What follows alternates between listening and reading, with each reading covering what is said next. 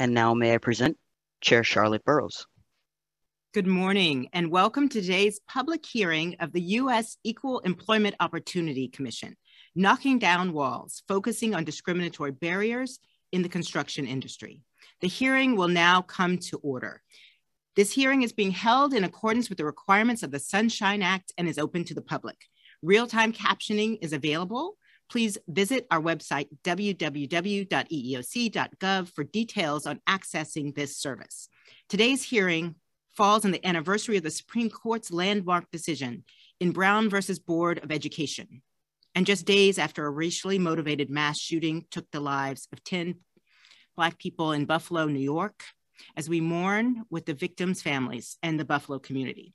It is painfully clear that in the 58 years since Brown was decided, America's halting progress in matters of racial justice has been unacceptably slow. In recent years, violent persons motivated by racism, anti-Black hatred, white supremacy, are increasingly targeting people of color, immigrants, and members of religious minorities. This violence is a symptom of a deeper intolerance that threatens this nation's most cherished ideals of fairness, equality, and justice. All of us must confront and reject it in the strongest possible terms. And that means actively creating a new culture of respect in our neighborhoods, our workplaces, and our nation. And while tackling employment discrimination is just one part of the solution, it's the part with which this agency is charged, and we take our role very seriously. So I welcome and extend our heartfelt thanks to our panelists for your thoughtful written testimony and for joining us today for this important discussion. America works best when it works for everyone. And while America continues to recover from the impact of the COVID-19 pandemic, we must ensure that all workers show equally in that recovery. The construction industry is uniquely positioned to benefit from America's new and increasingly diverse workforce and other millions of employees, including underrepresented workers, have a chance to contribute to our economy while gaining important professional skills and experience. Unfortunately, although the industry has many responsible actors, some of the most severe cases of discrimination this agency has encountered arose in construction. Women and workers of color face particular barriers in entering the industry and often encounter discrimination on the job. While the EEOC effectively addresses such discrimination when it's reported to us, that's not enough, because most workers who experience discrimination and harassment never report it. For many reasons, there's a compelling need for more sustained and comprehensive federal efforts to prevent discrimination and expand opportunity in this industry. First, construction is one of America's largest industries, and its significance will only increase due to the historic infrastructure investment provided by the Bipartisan Infrastructure Investment and Jobs Act. Second, construction has traditionally been a pathway to the middle class. For skilled and semi-skilled workers who may not have a college degree, it offers significantly higher wages than some other industries. And workers can develop skills and contacts that are invaluable if they later choose to open their own businesses. Third, unlawful discrimination in all forms has led to significant underrepresentation of women and workers of color in good-paying jobs in the building trades, presenting a serious problem for our economy and the industry's long-term success. The EEOC's investigations have revealed discrimination on many protected bases in hiring, promotion, pay, assignments, training, dismissal, denial of accommodations for disability and pregnancy, harassment, and retaliation. I want to recognize the courage and resilience of all the workers in this industry who've come forward to report discrimination. While we've seen discrimination in many forms and on many bases from the industry, what stands out most is the egregious nature of harassment we have seen based on race, national origin, and sex in all geographic regions against women, African Americans, Asian Americans, Native Americans, Hispanics, and LGBTQI+ construction workers. Often, the employer ignores or fires the workers when the worker reports the harassment. To be clear, and I recognize that some of this is difficult to hear, but the EEOC has obtained relief for workers, including numerous Hispanic workers subjected to slurs and violence, including a Puerto Rican apprentice in Illinois whose coworkers called him racist slurs, stole his tools, threatened to kill him, and repeatedly kicked him in the head with steel-toed boots. Black construction workers threatened with nooses, a phenomenon so chillingly common that the Washington Post devoted an entire article to the subject. From workers in California helping to build a new campus for tech giant Apple, who faced racist graffiti, a noose, and a threat of lynching at the work site, to an employee of a North Carolina asphalt company, whose coworker showed him a noose, saying, quote, "This is for you. Do you want to hang from the family tree?" We've worked with female employees of an Alabama-based construction contractor whose supervisor played pornographic films, exposed himself, pressured them for sex, threatened them if they resisted, and sexually assaulted one of them. And a Pakistani worker whose shop foreman compared his skin color to, quote, "a turd," placed a cup of feces on his desk, saying that it resembled the worker, and threatened to rape and leave him in a pool of his own blood. In some instances, discrimination targeted not only workers of color, but also minority-owned subcontractors, which often employ a diverse workforce.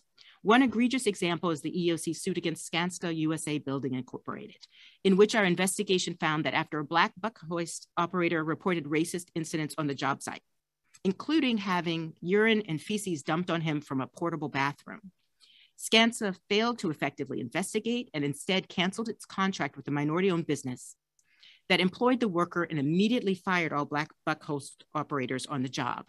Discrimination against women of color in construction is often a toxic mix of racialized and sexualized stereotypes and violence.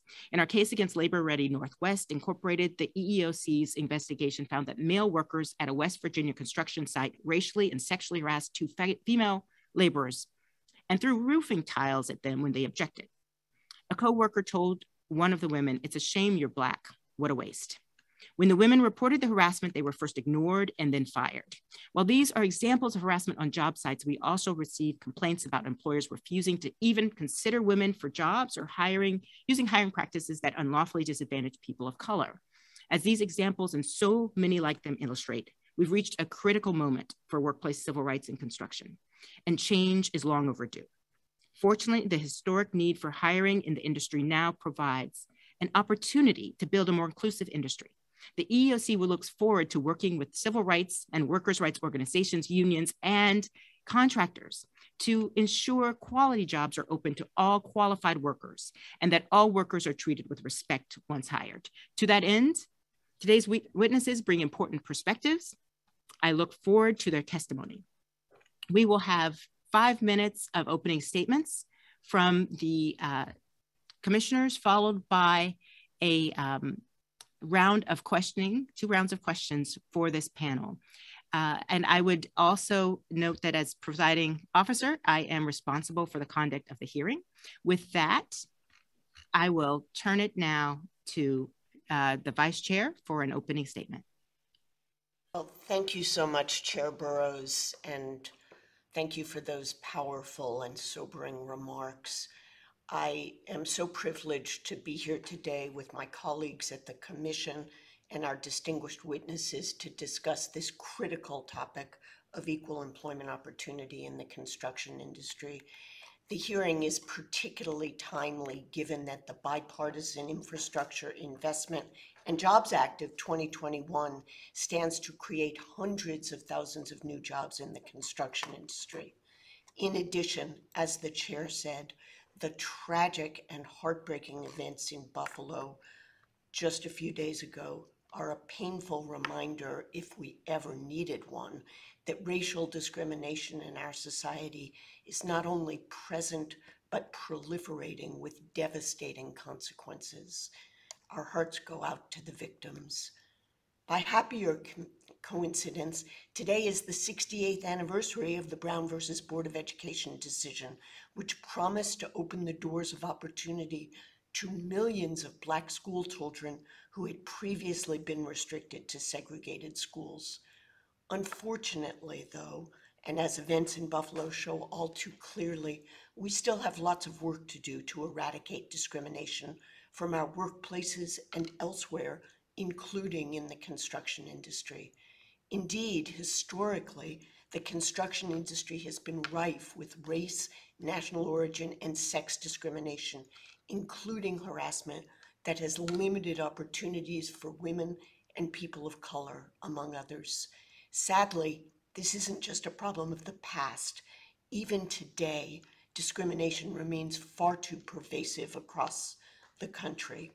For example, the Washington Post reported in July of 2021 that since 2015, at least 55 nooses were reported at 40 different construction sites in the US and Canada. A study published by the National Institutes of Building Sciences, also in July of 2021, found that out of nearly 12,000 survey respondents from the building and construction industry, 72% of those who identified as Black or African American and 66% of women, regardless of race, reported that they had experienced discrimination at work.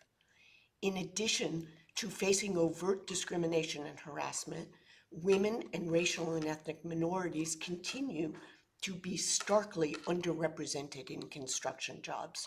For example, according to the Bureau of Labor Statistics, non-Hispanic Black workers held 5.1% of construction jobs in 2020, despite representing 11.8% of employees nationwide.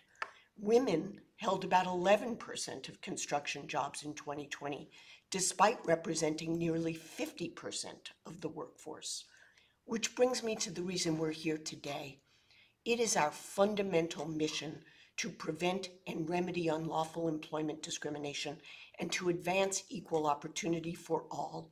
I know that this is a goal that all of our witnesses share, but the effectiveness of our joint efforts to achieve these goals depends to a great extent on our understanding of existing problems and our ability to identify solutions to those problems that will result in effective removal of the barriers that continue to exist.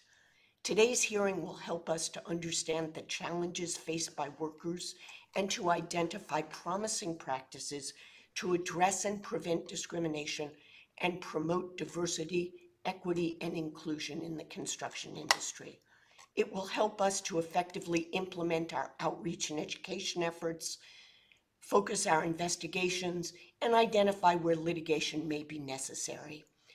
In summary, I am looking forward to today's dialogue to give us vital information about the construction industry and to put that information to work through marshaling our resources in ways that lead to tangible and positive change.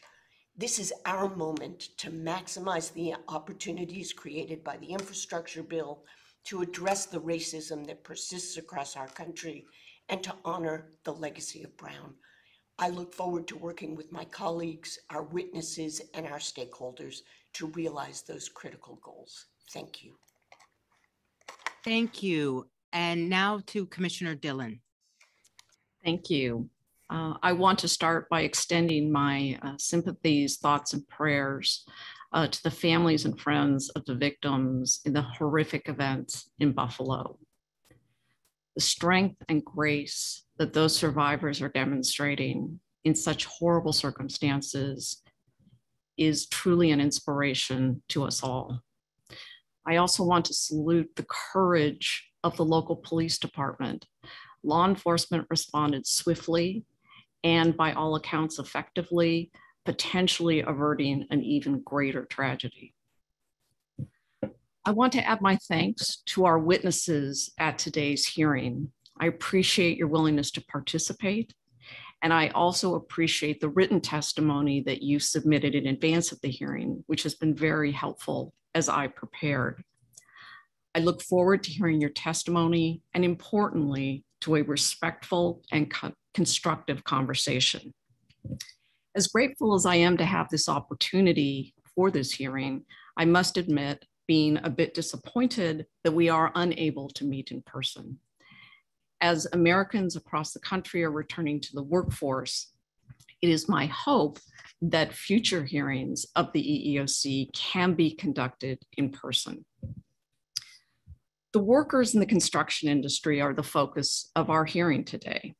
This is an industry that is critical to our country's economy, and the workers in the construction industry are critical to their success.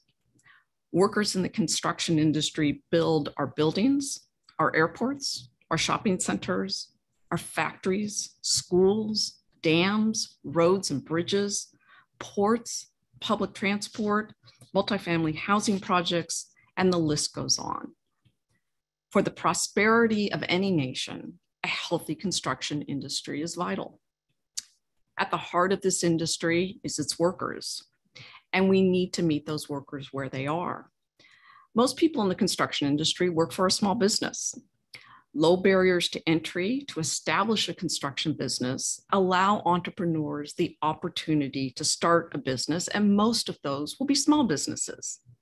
Indeed, 82% of all construction firms in our country today have less than 10 employees, and more than 80% of construction workers are employed by a small business.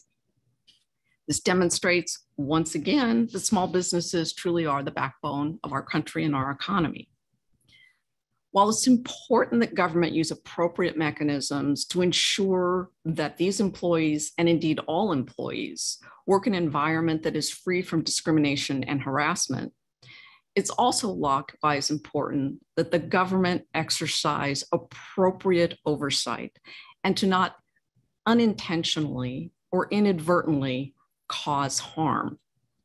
As we know, most small businesses don't have the resources to hire a large human resources department or employ in-house employment lawyers. They may not have law firms on speed dial to answer employment law issues as they arise.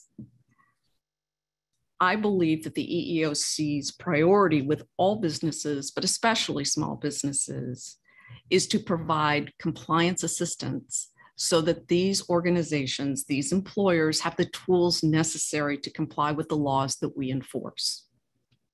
The impact of government action on the construction industry can't be viewed in a vacuum. This industry is reeling from the effects of inflation and other macroeconomic forces.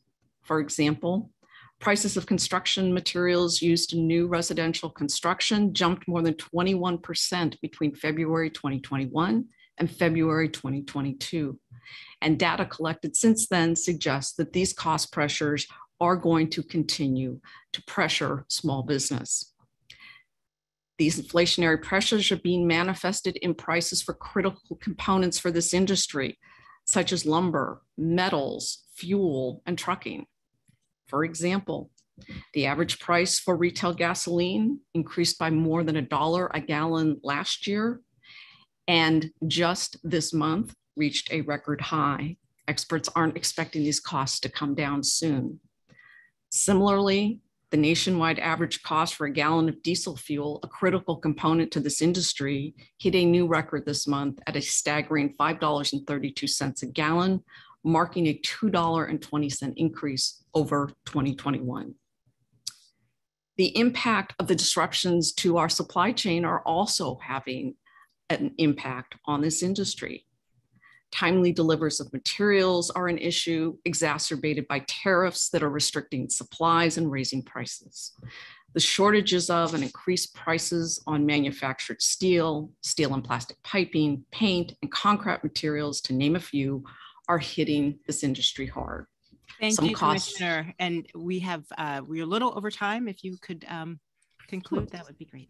I look forward to hearing more about the challenges facing the construction industry and its workers today, and how the EEOC can constructively work with them to strengthen this vital section of our nation's workforce and economy. Thank you. And now to Commissioner Sonderling.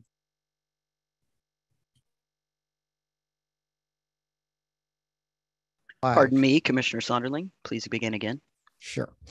Thank you. And like my fellow commissioners, I also mourn with those who lost their lives in the horrific shootings in Buffalo and California over the weekend. And although not the focus of today's hearing, it is important that we recognize and never forget the innocent loss of life that was based on race and national origin, among other things. I would like to thank all the witnesses testifying at today's hearing. I've carefully reviewed the written testimony, and I appreciate each of you taking the time to share your wealth of knowledge and experience on these important issues. Equally important, the Commission owes a great deal of gratitude to all of you in the public who are taking the time to watch this hearing. Today, we meet to discuss the challenges and successes of the construction industry and equal employment opportunity. Unlike other industries, the construction industry did not have the luxury of working remotely during the COVID-19 pandemic, having to work through extremely challenging times to ensure that everything from infrastructure to our homes was built on time. This construction industry is highly regulated.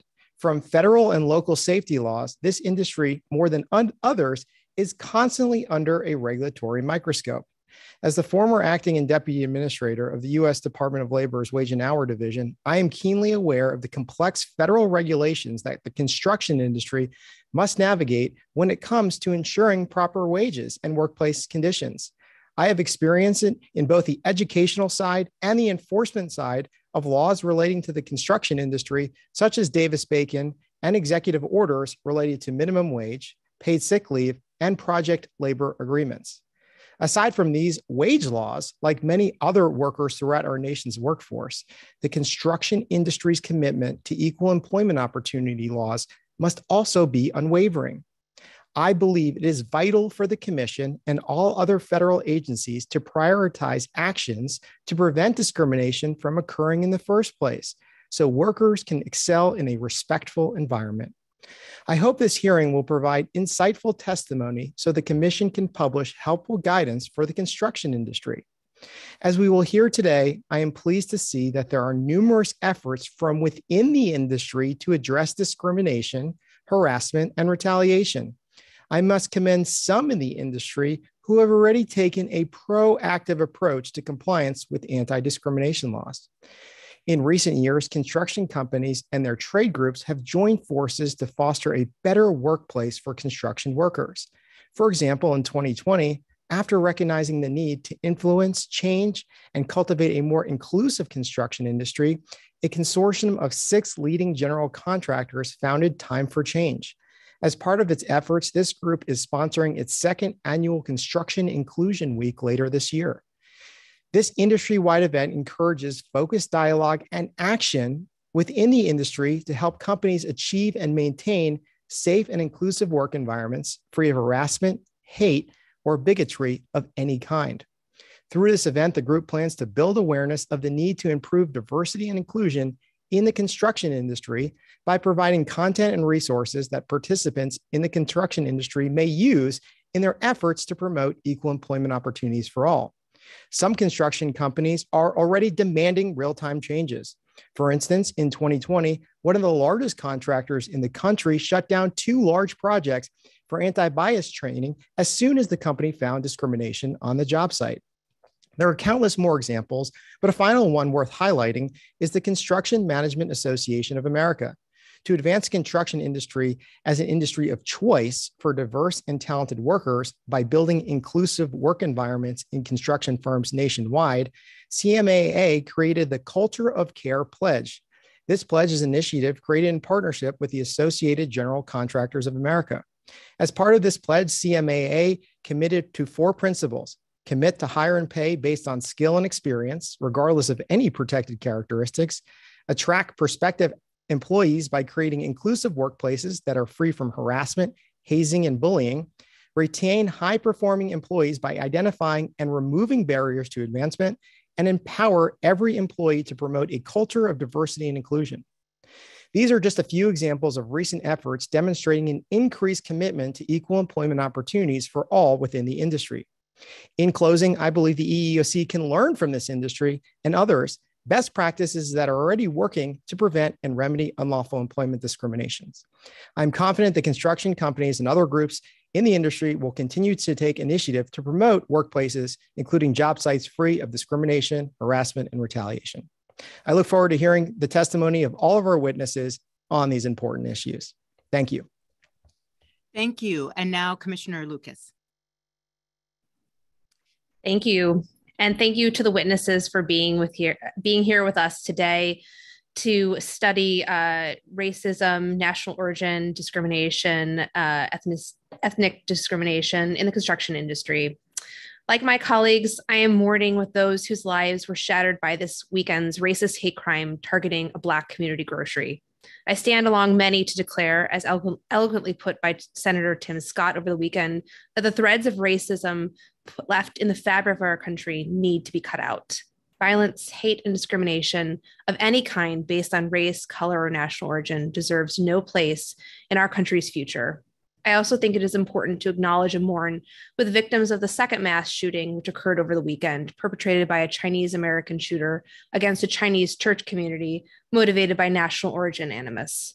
That shooting demonstrates that no one has a monopoly on hate based on race, ethnicity, or national origin, and reminds us that we must condemn such hate wherever it arises, regardless of by whom or against whom such hate is perpetrated. With respect to the specific subject of today's hearing, in DC and across the country, we are surrounded by the work of the many talented and hardworking men and women of the construction industry. The work they do shapes and literally provides the physical foundation and environments for much of our lives on a daily basis. In the EEOC's immediate neighborhood, there are at least 5 major construction projects that are ongoing. These projects will bring new residences, retail, business space, and even a new city park. A job in the construction industry can provide meaningful employment and financial stability for many individuals, especially for those without traditional 4-year college degrees. The industry also acts as an incubator for a number of small businesses. Many construction business owners started their careers in an entry-level role on a job site. These small construction businesses often create additional opportunities for the next generation of construction workers, tradesmen, and others. I have seen firsthand the economic freedom, stability, dignity, and pathway to prosperity that a job in the construction industry can provide. My last remaining grandparent, my 93-year-old grandfather, is a first-generation American, born to Italian immigrants in this country. His parents each separately came to this country as teenagers with only elementary school educations and speaking no English. Indeed, my grandfather, despite being born here, spoke no English when he started kindergarten. But despite growing up in inner city Cleveland, my grandfather was very lucky to attend West Technical High School, a high school dedicated to preparing students for careers in the trades and skilled labor.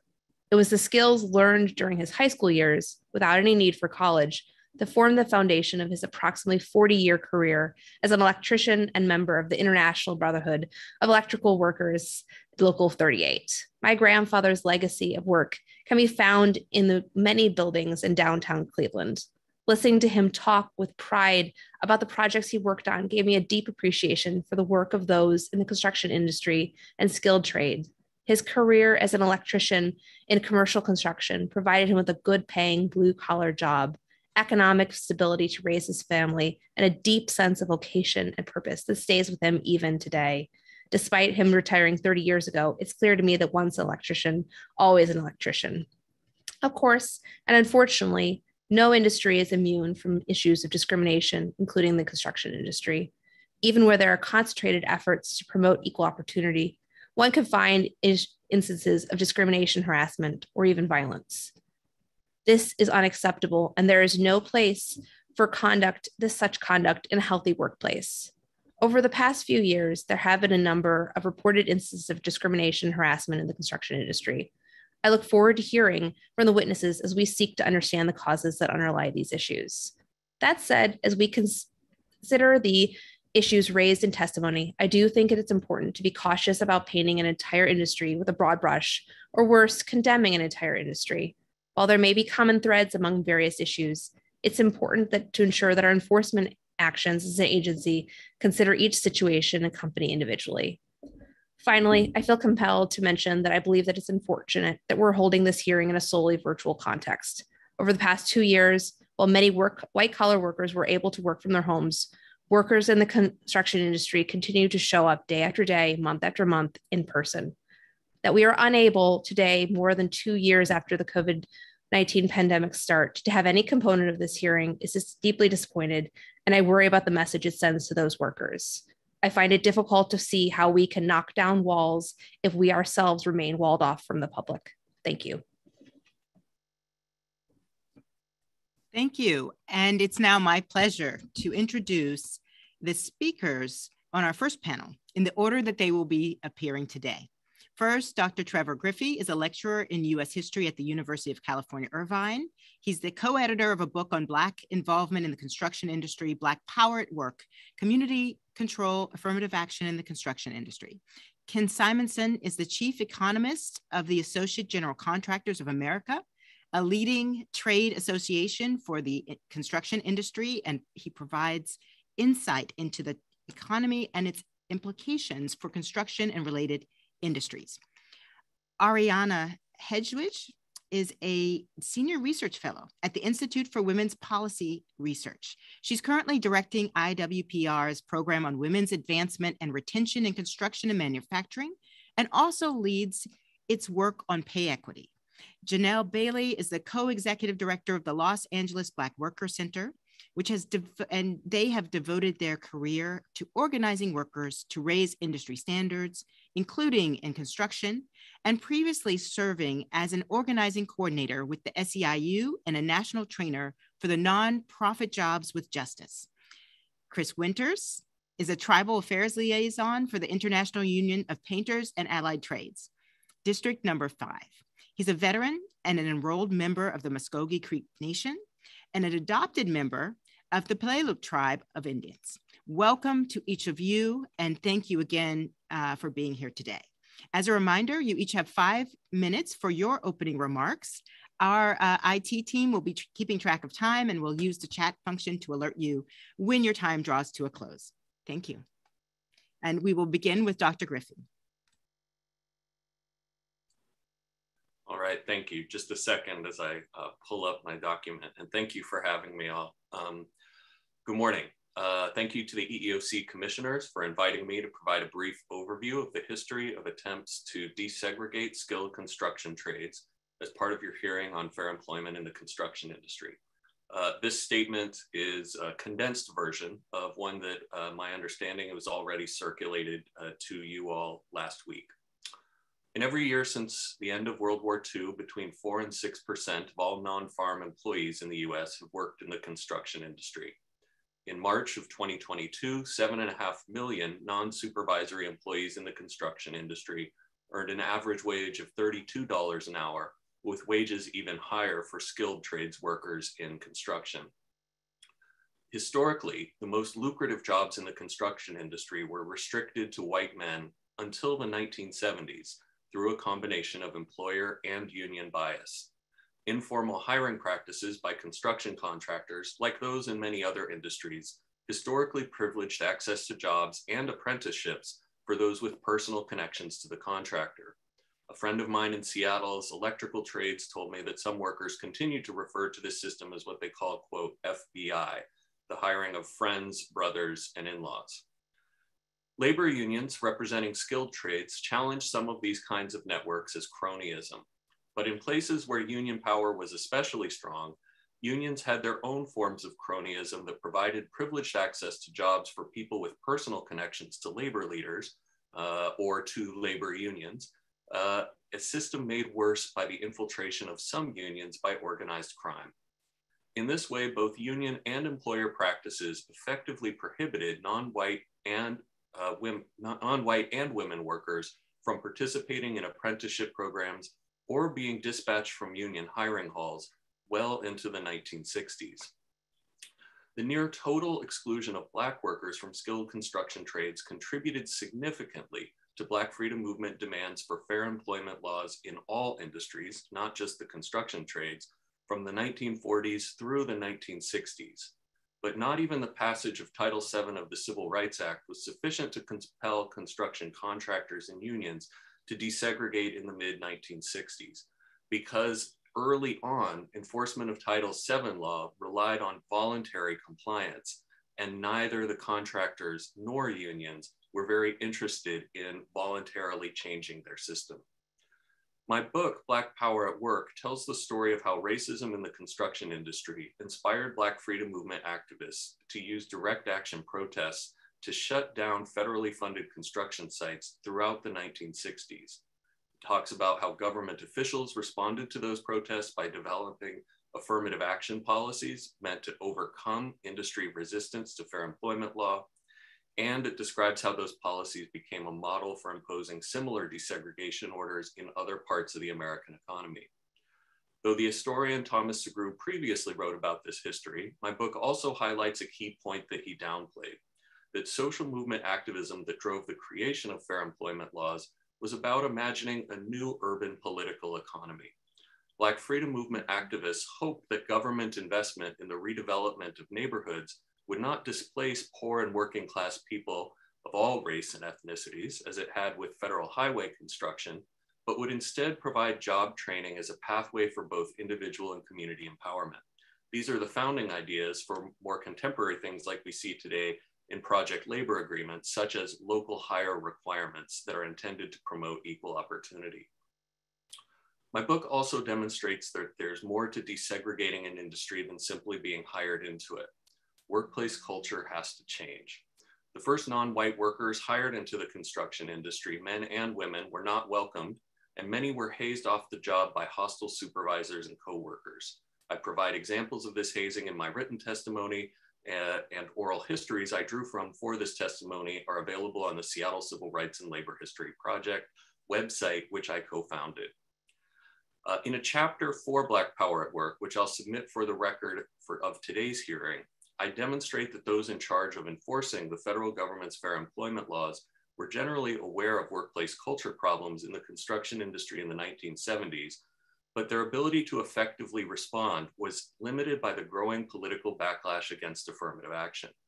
Though I don't want to downplay the importance of attempts to make trades more diverse since the 1970s, I do believe that the political polarization surrounding the enforcement of fair employment laws explains why attempts to desegregate the construction industry have had such limited results.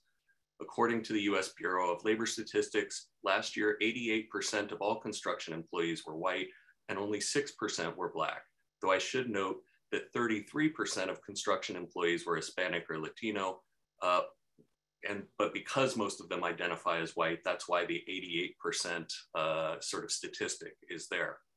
I see that I've already been told that I'm out of time. I'd just like to finish by noting that as the federal government is substantially reinvesting in US infrastructure projects, now is an important time to revisit the lessons of history to ensure that government spending continues to provide equal opportunity for all workers. My own personal view, based on my research about the failure of early affirmative action plans in the late 1960s and early 1970s, is that the best way for agencies like the EEOC to enforce fair employment law is to partner with tradeswomen and Black worker organizations to help watchdog the enforcement of the law. Thank you.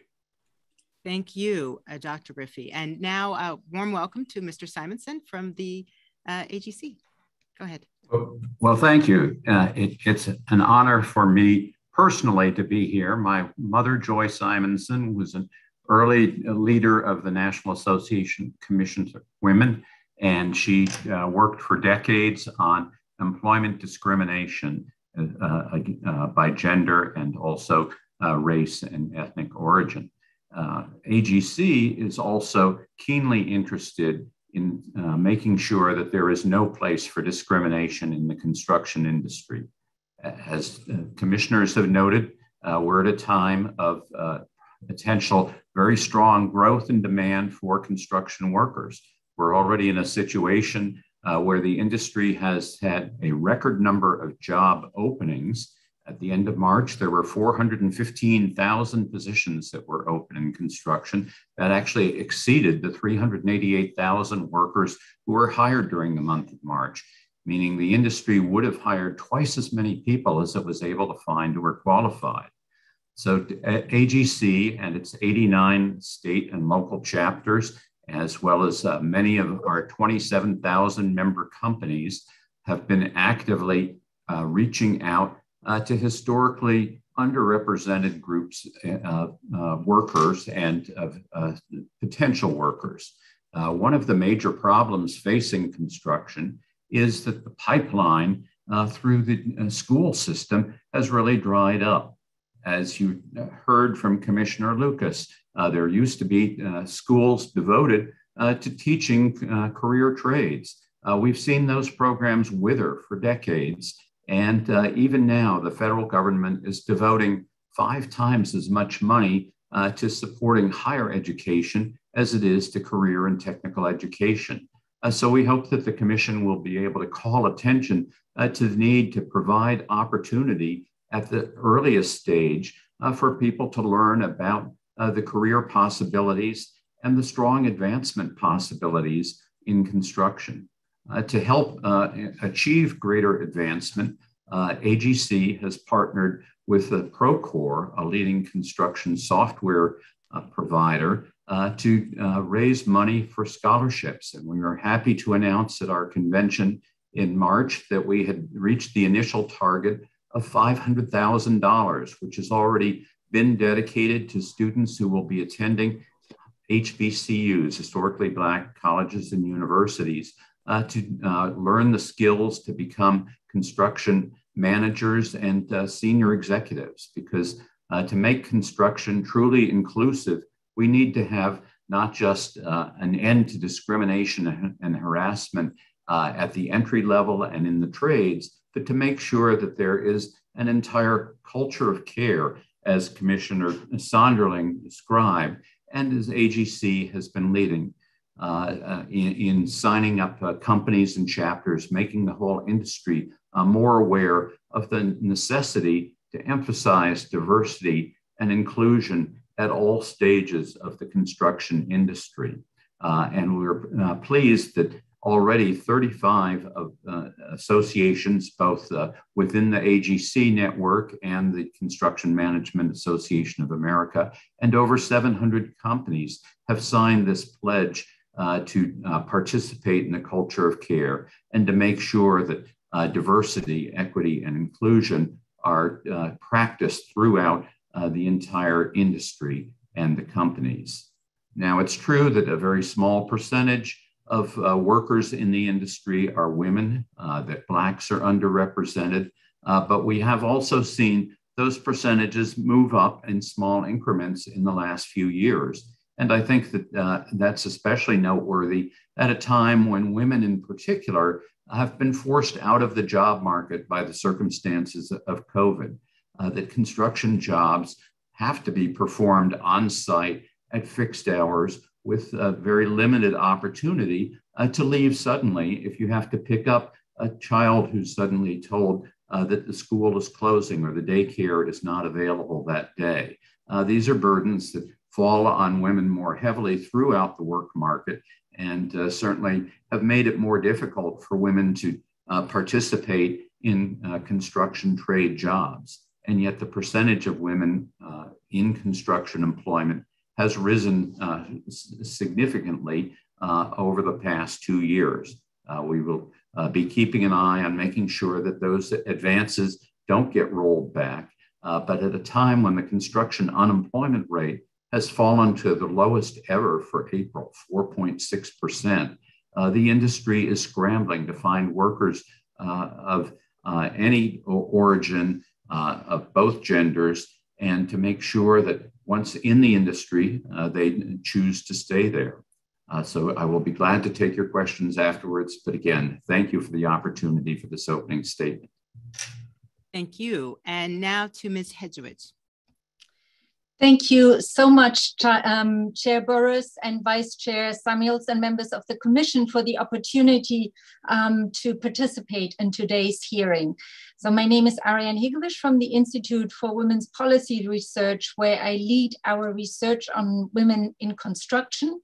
And this includes the largest national survey ever conducted of women working on the tools in construction, which was finished last year. The COVID-19 She session has put a spotlight on the concentration of Black and Brown women in low-wage jobs. Unlike the jobs that will be supported by public infrastructure investments into construction, these jobs do not provide economic security, let alone allow families to weather dramatic economic downturns as we experienced during the current COVID crisis.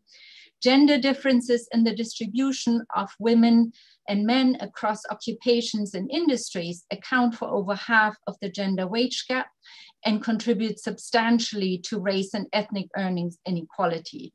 Work in construction can provide good earnings with benefits. At more than 300,000 in 2021, the number of women working in the trades, including apprenticeships, was at its highest level ever. The construction industry, when you include office and managerial staff, is one of the few industries where there are now more women there on payroll than where they're pre-COVID. And that's not, the same is not true for men. Yet in 2021, women were just 3.9% of workers in construction trades and just 11% of all workers in the industry. So why are so few women in the trades? First, finding out about opportunity in the trades is haphazard. Just 6% of respondents to our survey said that they had been told about opportunities in the industry by their high street counselors. Second, far too many face hostile work environments. Between a fifth and a quarter of respondents to our survey report that they always or frequently face sexual harassment or racial harassment, are harassed just for being a woman, or for their sexual orientation. Similar numbers report disparaging graffiti. Third, far too many women face discrimination in key aspects of employment, including in hiring and layoffs, access to overtime, training, and promotion. The experience of harassment and discrimination was severe enough for more than 1 in 10 of respondents to our survey to make an official complaint to the EEOC or to seek advice from a lawyer. Worse, 3 times as many said they took no action when they faced harassment or discrimination because they were afraid of jeopardizing their jobs and future hiring opportunities. Not surprisingly, almost 1 in 2 tradeswomen report that they have seriously considered leaving their trades altogether. For a 30-year-old woman pushed out of her union trade apprenticeship and instead taking a job as a non-union bus driver, the lifetime earning losses amount to $1.3 million. Unlike what contractors often tell us, the most common reason for wanting to leave is not childcare or other care issues, but discrimination and lack of respect. The Infrastructure Investment and Jobs Act of 2021 authorizes expenditure of 1.2 trillion of new funds with the expectation that the investment will create good paying union jobs.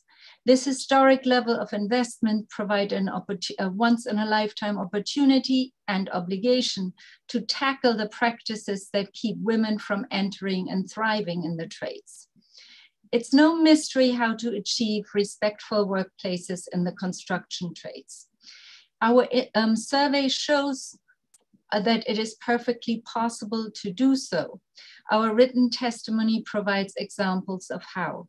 Successful policies include setting, publishing, and monitoring ambitious goals for the hours worked by women by race and ethnicity, and to provide technical assistance and oversight to contractors to meet and exceed those goals while holding them accountable for performance. The EEOC can play a role in increasing public accountability and highlight differences between leaders and laggers in the industry, and to develop tailor-made complaints mechanisms for the construction industry that do not leave individual women and workers facing discrimination at risk of retaliation.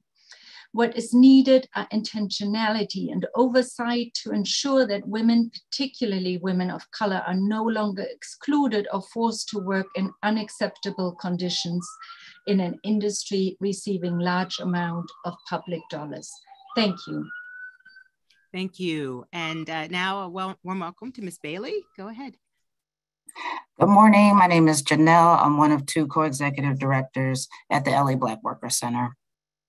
At the Los Angeles Black Worker Center, we envision a world where Black workers thrive in an equitable economy that builds and sustains vibrant families and communities. Our organization was founded over a decade ago in response to the Black jobs crisis that stands between our vision and Black workers' reality today. Black workers come together at our center to organize to improve access to quality jobs, reduce employment discrimination, and improve the industries that employ us. At the time the crisis manifested as more than half of Black workers with degrees either unemployed or underemployed. In the last couple of years, it's shown up as nearly 84% of Black workers seeking access to unemployment since the shutdowns in 2020. A more recent survey by UCLA found that the Black workers who experienced job loss with the shutdowns, 70% are still searching for work. Like many aspects of our economy, the Black job crisis didn't just fall from the sky. It's the result of deliberate policy choices that devalue Black people and our contributions.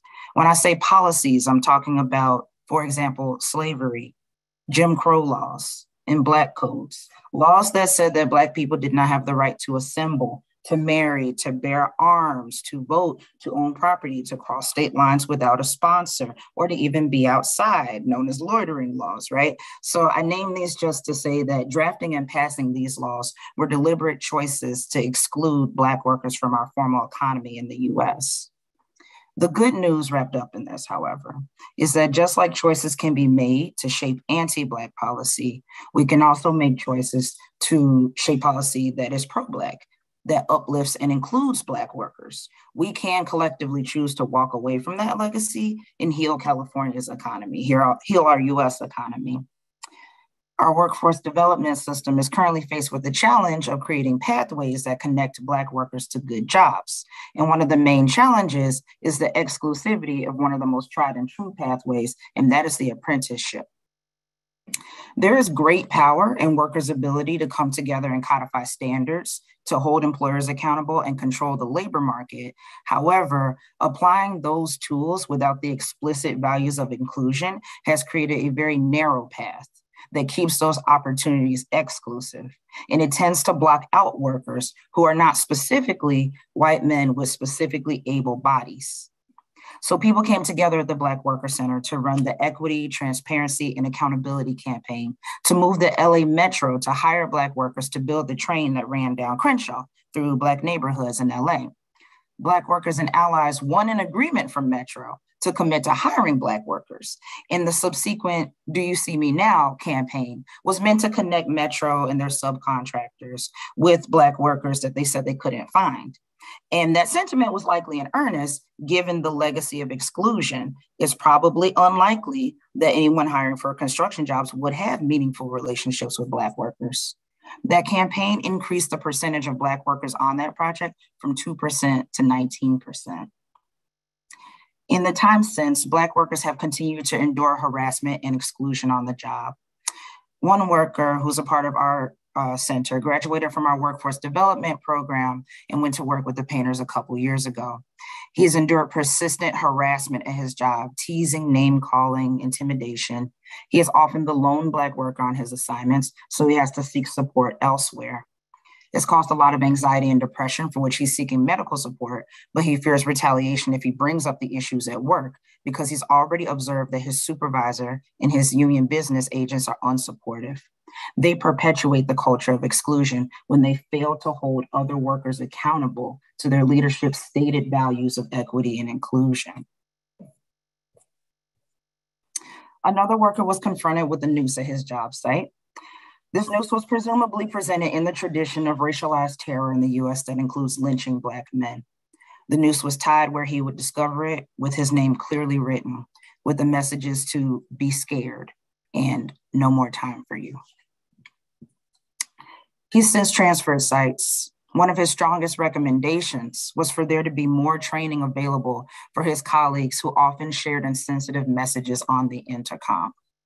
These incidents are not few or far between for Black workers, and so some strategic enforcement priorities from the EEOC must include engagement with marginalized workers' organizations, such as worker centers, to build workers' capacity to collaborate with EEOC to process claims, providing tools and partnerships to construction site management to support them in shifting their cultures with incumbent workers to create a more hospitable environment for their current and prospective coworkers who have been traditionally marginalized. and also a plan with specific measurable benchmarks to demonstrate accountability for employers who foster unwelcoming environments for marginalized workers. And that plan should acknowledge that workers of color do not experience marginalization similarly. Black and Indigenous workers may be represented or clustered differently than their Latinx counterparts, and workers of marginalized genders do not necessarily share the same experiences either. Thank you. Thank you. I appreciate it. And now we will go to Mr. Winters. Thank you very much. My name is Christopher Winters. I am an enrolled member of the Muskogee Creek Nation and an adopted member of the Puyallup Tribe of Indians here in Washington State. Thank you, Chair Burrows, commissioners, fellow panelists, and the community. As a minority combat disabled veteran labor leader, it's not only my obligation to share the roadblocks that I or we have experienced, it's an honor to clear that pathway for the other future prosperities to engage and to be heard. I want to echo the sentiments of my sister that came before me, Janelle, and how there is a lot of work that needs to be done in clearing the pathway for all people of all color from all nations. One of the comments that was made, the pathways to prosperity, earlier in this conversation by one of our commissioners, could not be more stated. The access to apprenticeship and state and federally recognized apprenticeship programs, removing any of these biases, allows people from all nations to actually be engaged early in the process. I know that earlier the comments were made about the underserved communities not being provided some of the same creature comforts and funding for those programs to be engaged earlier in the educational process. Myself growing up on the reservation in Oklahoma, which the entire state is Indian country, the same that would be afforded to non-native schools or to schools that were based in rural areas, we're not allowed or afforded in our communities. We had to actually do much like myself and actually enlist the United States military and actually travel around the world and come back and still be faced with some of the same biases. But that access to apprenticeship allowed me to have, much like many tribes and tribal members, an access to a living wage career to live with dignity and to work with people from all nations to achieve those same efforts and to achieve those same goals. Many tribes in particular that are located throughout the Southwest and the Southeastern part of the United States, specifically around California, don't have access to even some of the basic needs to live with that dignity that we were discussing. Some of them don't have running water, electricity, the roads aren't paved. And as recent, when you're actually hearing some of the news about, the restriction to voting and to actually taking part in the changing of those policies, they were being removed so that people who had no transportation or no access to it couldn't get to those voting poll stations. Those are some of the real barriers that we have addressed so that we've just have the basic need and the basic ability to live like the rest of the community. And some of those, fortunately, the men and women who live in those communities themselves, we were more able and they are more able to adapt to the needs of the employers and the industries given our survival and historically unsupported living conditions, those trauma-informed programming that has been foisted historically upon our families. But by entering some of the skilled trades apprenticeship programs as tribal citizens, that we were able to follow those pathways to prosperity so that other career pathways and living wages that we could achieve could be supported by not just ourselves, but we could pass those on to our families through those programs for many years. From the IUPAT, we've provided a lot of that support and information to our, with partnership with our prospective employers and our current partners to tell a number of our underserved communities about the benefit of recruiting workers from the underserved communities and to strengthen those voices within our own union, within our communities. We provide prospective workers with information about our programs. A great shout out to our Women Build Nations. One of my most recent successes that I'm really proud of, Miss Cynthia Grant, who came from an underrepresented community, worked just as hard as everybody on the job site that she did. Every time I saw her, was being restricted her access to that same voice at work. Was great to see her cross the stage as an apprentice, as a journeyman, an instructor, and then with the opportunity to become a field representative, she took it, she ran with it, and she's now the leader of our Women Build Nations caucus and our job site empowerment sisters. So the post-apprenticeship opportunities that exist for a lot of our men and women in our underserved communities, we take those opportunities and have started standing up constituency groups throughout.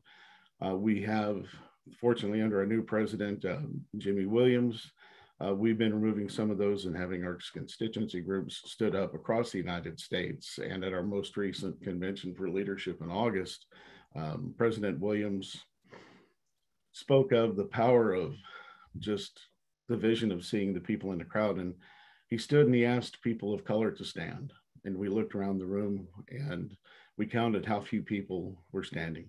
And he went down the line for all of our different ethnic groups that were underrepresented and underserved. And he said, this will change on my watch. Actions, not words. I've seen in our union a lot of changes taking place.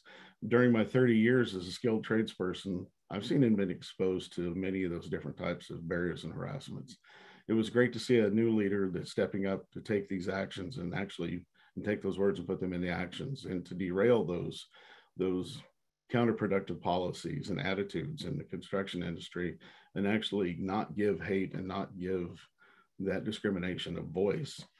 And some of the policies that I've seen that have helped change and reshape this is to remove those counterproductive policies that don't allow driver's relicensing, that remove some of the restrictive application requirements to deter people from applying because they don't quite understand the steps needed to apply. Have somebody mentor them through that process. And then some of the restrictive recruitment access to jobs where the underserved communities are being excluded from consideration because of the lack of that transportation and inclusion. Mr. Winters, I'm gonna, maybe we can return to that. I wanna ask you about that, but we're a little over, but if you wanna conclude and then it's great to see you again, by the way. I'm so pleased that you were able to make it. Thank you. In conclusion, it takes all of us to make that choice, to make a change. We don't have to live in our historical biases. We can create those new future ideals for our men and women. Thank you so much. And with that, I think that we can proceed with our first round of questions from members of the commission to the panelists. And each commissioner will have 5 minutes for the first round. So we can begin with the vice chair. Thank you so much, Chair Burrows, and thank you to all our witnesses for this extremely insightful testimony. It's such a rich resource for us to understand what is going on in the construction industry, the challenges that workers face, and the ways in which we can create practices that will promote rather than prevent equality of employment opportunity. Thank you for your work and for your testimony. In that connection, I think I'd start with Ms. Bailey. The increase in Black representation on the LA Metro project is truly remarkable, from 2% to 19%. Tell us a little more about the steps that your organization took, that contractors took, and how we could scale that up so that it could be replicated in other kinds of projects around the country. That's a great question. So that was a community organizing campaign that was led by Black workers who live in the area. And so they knew that there was a $1 billion project coming through their area to build a train that would go straight up Crenshaw. So this is coming through, the South LA area. And those workers came together, designed the campaign, at the center, but it also took partnering with allies. So other community organizations in the area and friendly folks who, were closer to the city. And so through a series of organizing actions, a campaign, they came to the table with Metro, again, as a community, seeing collectively that there was a problem that needed to be solved. And that agreement, I think, was really important because that is a written document that the Metro, agreed to be accountable to. The other thing that's important is following, community agreements is the implementation. So really just running through the finish line. And so that took, again, a collaboration of folks from community to have what we call the Community Compliance Monitoring Project. And so that also had support from the county, where folks really got together at 5 a.m. with binoculars and we're out looking, literally monitoring. And, I name that just to, I don't want to overshadow, there was no part too small in that, right? And so this, like I said, was truly an effort born of community and, coming together with allies. Black workers lead the way in solving, identifying and solving their own issues, but it's done in community with, others who will also benefit from that. That monitoring project was what took them over the finish line. And also the Ready to Work project. Ready to Work is a workforce development program that is run through our organization, but it really is a program to accompany workers who are looking for work. And so that means that workers come together, particularly Black workers, to share political education, which is in part, frankly, an inoculation for the racist environment that they're about to enter and giving more context to their experience. So it's not just individual joblessness, but the context of a Black jobs crisis. And there could be support also for employers who are ready to make a more hospitable environment for Black workers. But those are some key, pieces. Like I said, in that workforce readiness training also includes some, skills training, and it's a collaboration with the union. The union was huge in coming to be a part of that program and prepare workers. So like I said, just really want to underscore this is a collective community effort. Well, thank you so much for that. And I guess I'd ask a similar question to Mr. Simonson. And one of the benefits of these convenings, I hope, is that all of you can talk to each other. Mr. Simonson, I salute the care pledge that your members are adopting. Can you tell us a little bit about actions that contractors have taken to implement the pillars of that pledge? Sure. We have contractors who are working both through their chapters and directly with local schools, school administration, and community colleges, workforce development agencies to make sure the message is getting out that construction pays well, does not have a high barrier to entry in terms of requiring credentialing off the bat, and has a terrific career path that has led to so many businesses that are now run by or started by people who started at the entry level, as you yourself had pointed out in your opening remarks. So we think that this is a way that is going to provide a lot more entry into the construction industry by women, by people of color. And indeed, the figures are starting to show that kind of increase. We think, however, that the federal government should not be mandating project labor agreements or local hire agreements, that these, in fact, restrict the pathways in which firms can reach out and bring more people into the industry. Well, thank you, Mr. Simonson. I'm so sorry to cut you off. We all, and I know I can speak on behalf of my colleagues, have many, many more questions and want to hear much more from you than sadly we have time for today. I'm out of time, and I would just say I will look forward to rejoining with additional questions in the second round, but thank you for that information. Thank you, and we'll come back for another round of questions. Let's go to Commissioner Dillon. Thank you. Mr. Simonson, I echo my colleagues' comments that, we don't feel like we had enough time, but I want to give you an opportunity to finish your thought about the project labor agreements. Okay, I appreciate that. Yes, we know that federal agencies were encouraged to engage in project labor agreements, but not mandated under the Obama administration. And we found that 99% of the cases in which Defense Department contracts had the potential of project labor agreements, they rejected them, that they recognize that this is an excessively rigid approach to getting the highest quality and the best value for the taxpayers' money in getting the workforce that is needed to produce projects on time. And I think that situation is even more true now when we have record low unemployment in construction and close to record low throughout the economy. Construction firms are going to be making every effort to find workers and to be restricted to getting them through approved apprenticeship programs that may be union only, or to look only within a limited geographic area that excludes someone who lives a block beyond the boundaries. These are not ways to increase the inclusiveness of the industry and open the doors to more people to consider construction. Well, thank you. That was very enlightening. I appreciate that.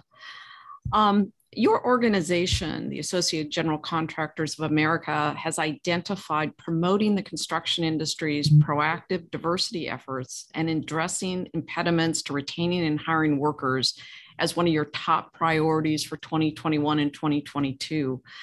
In what ways could the EEOC be helpful to these efforts? And are there any potential pitfalls that the EEOC ought to look out for to make sure that we're not impeding these types of efforts? Yeah, I think the EEOC has a great opportunity to publicize the steps that not just AGC, but other participants in the industry are taking to open the doors wider, encourage people to come in. It's certainly appropriate to call out cases of harassment and discrimination. These are outrageous examples that no responsible employer or association supports. So we are glad to be publicizing that with you, but we think that going to mandates and restrictions is the wrong approach. We also hope that the EEOC would make sure that the industry is adequately supported in creating new training and educational opportunities. As I've said, the federal government has shown quite a bias toward pushing people toward college rather than toward career and technical education, when the bulk of the population would benefit more from that than from incurring huge student debt that they may or may not be able to pay off later. Thank you. You also have noted that the participation rate of women in the construction industry, including Black women, has seen some slight but sustained increases over the last several years. What do you think is driving these increases, and what could the EEOC do to help sustain this momentum?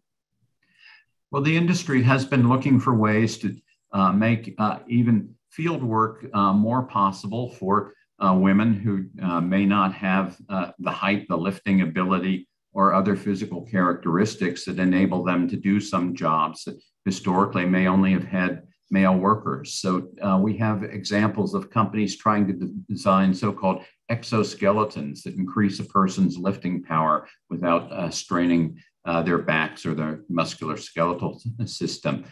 We have received a grant through an industry supplier for construction of safety harnesses that fit a wider variety of body types, and helmet design and other safety devices are making it possible for women to more comfortably or safely engage in field work. So these are all things that we think that the federal government, including the EEOC, can look for ways of supporting research, development, and dissemination of products and systems. We've also been highlighting through annual awards for diversity and inclusion to a variety of construction companies that are making significant efforts for outreach to women and to minorities. Well, thank you very much. It was very helpful and very informative. Thank you. And now we'll go to Commissioner Sonderling. Thank you, Chair Burrows, and thank you again for all those very helpful opening statements by the witnesses.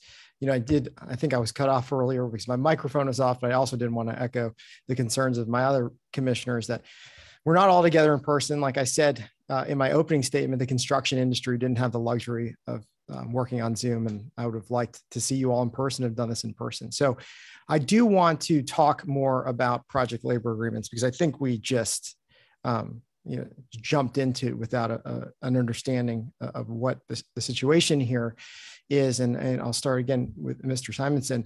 Your written testimony notes the negative effects that the government mandated project labor agreements have on the construction industry and its employees, particularly entry-level employees who, as you note, are more likely in recent years to be from historically underrepresented populations.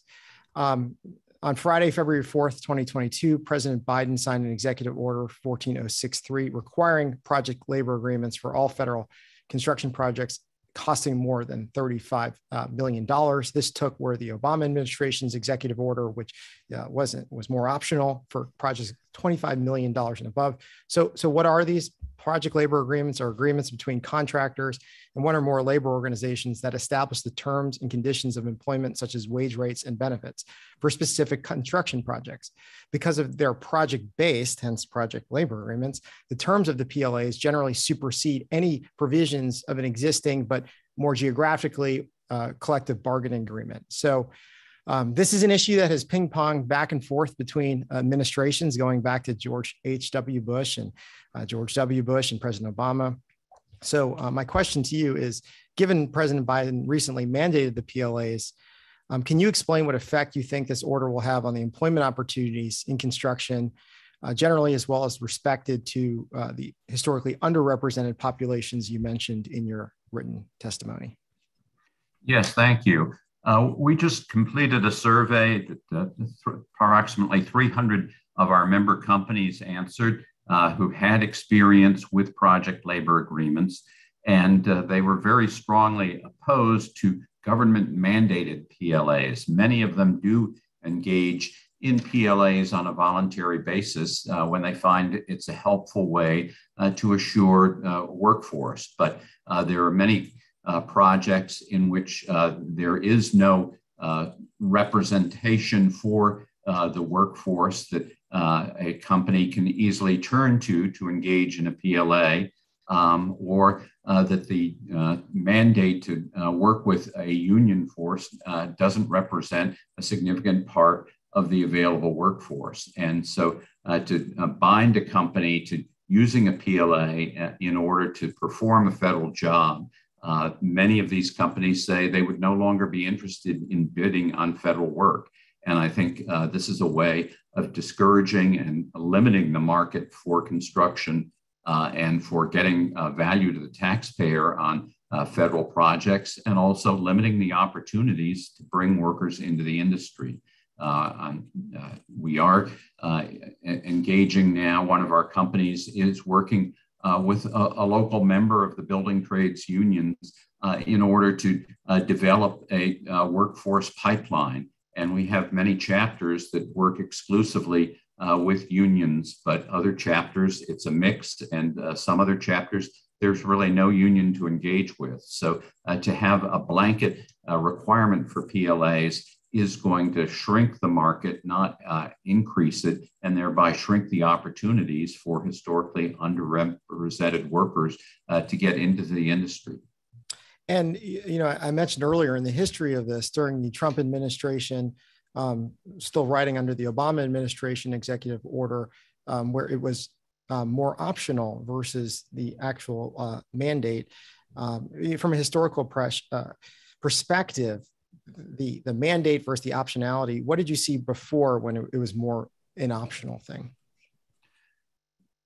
We found that over 99% of the opportunities that the Corps of Engineers and other Defense Department agencies had to engage in PLAs, they declined because they thought that a PLA was not going to deliver the choice of contractors and of project completion dates that they needed.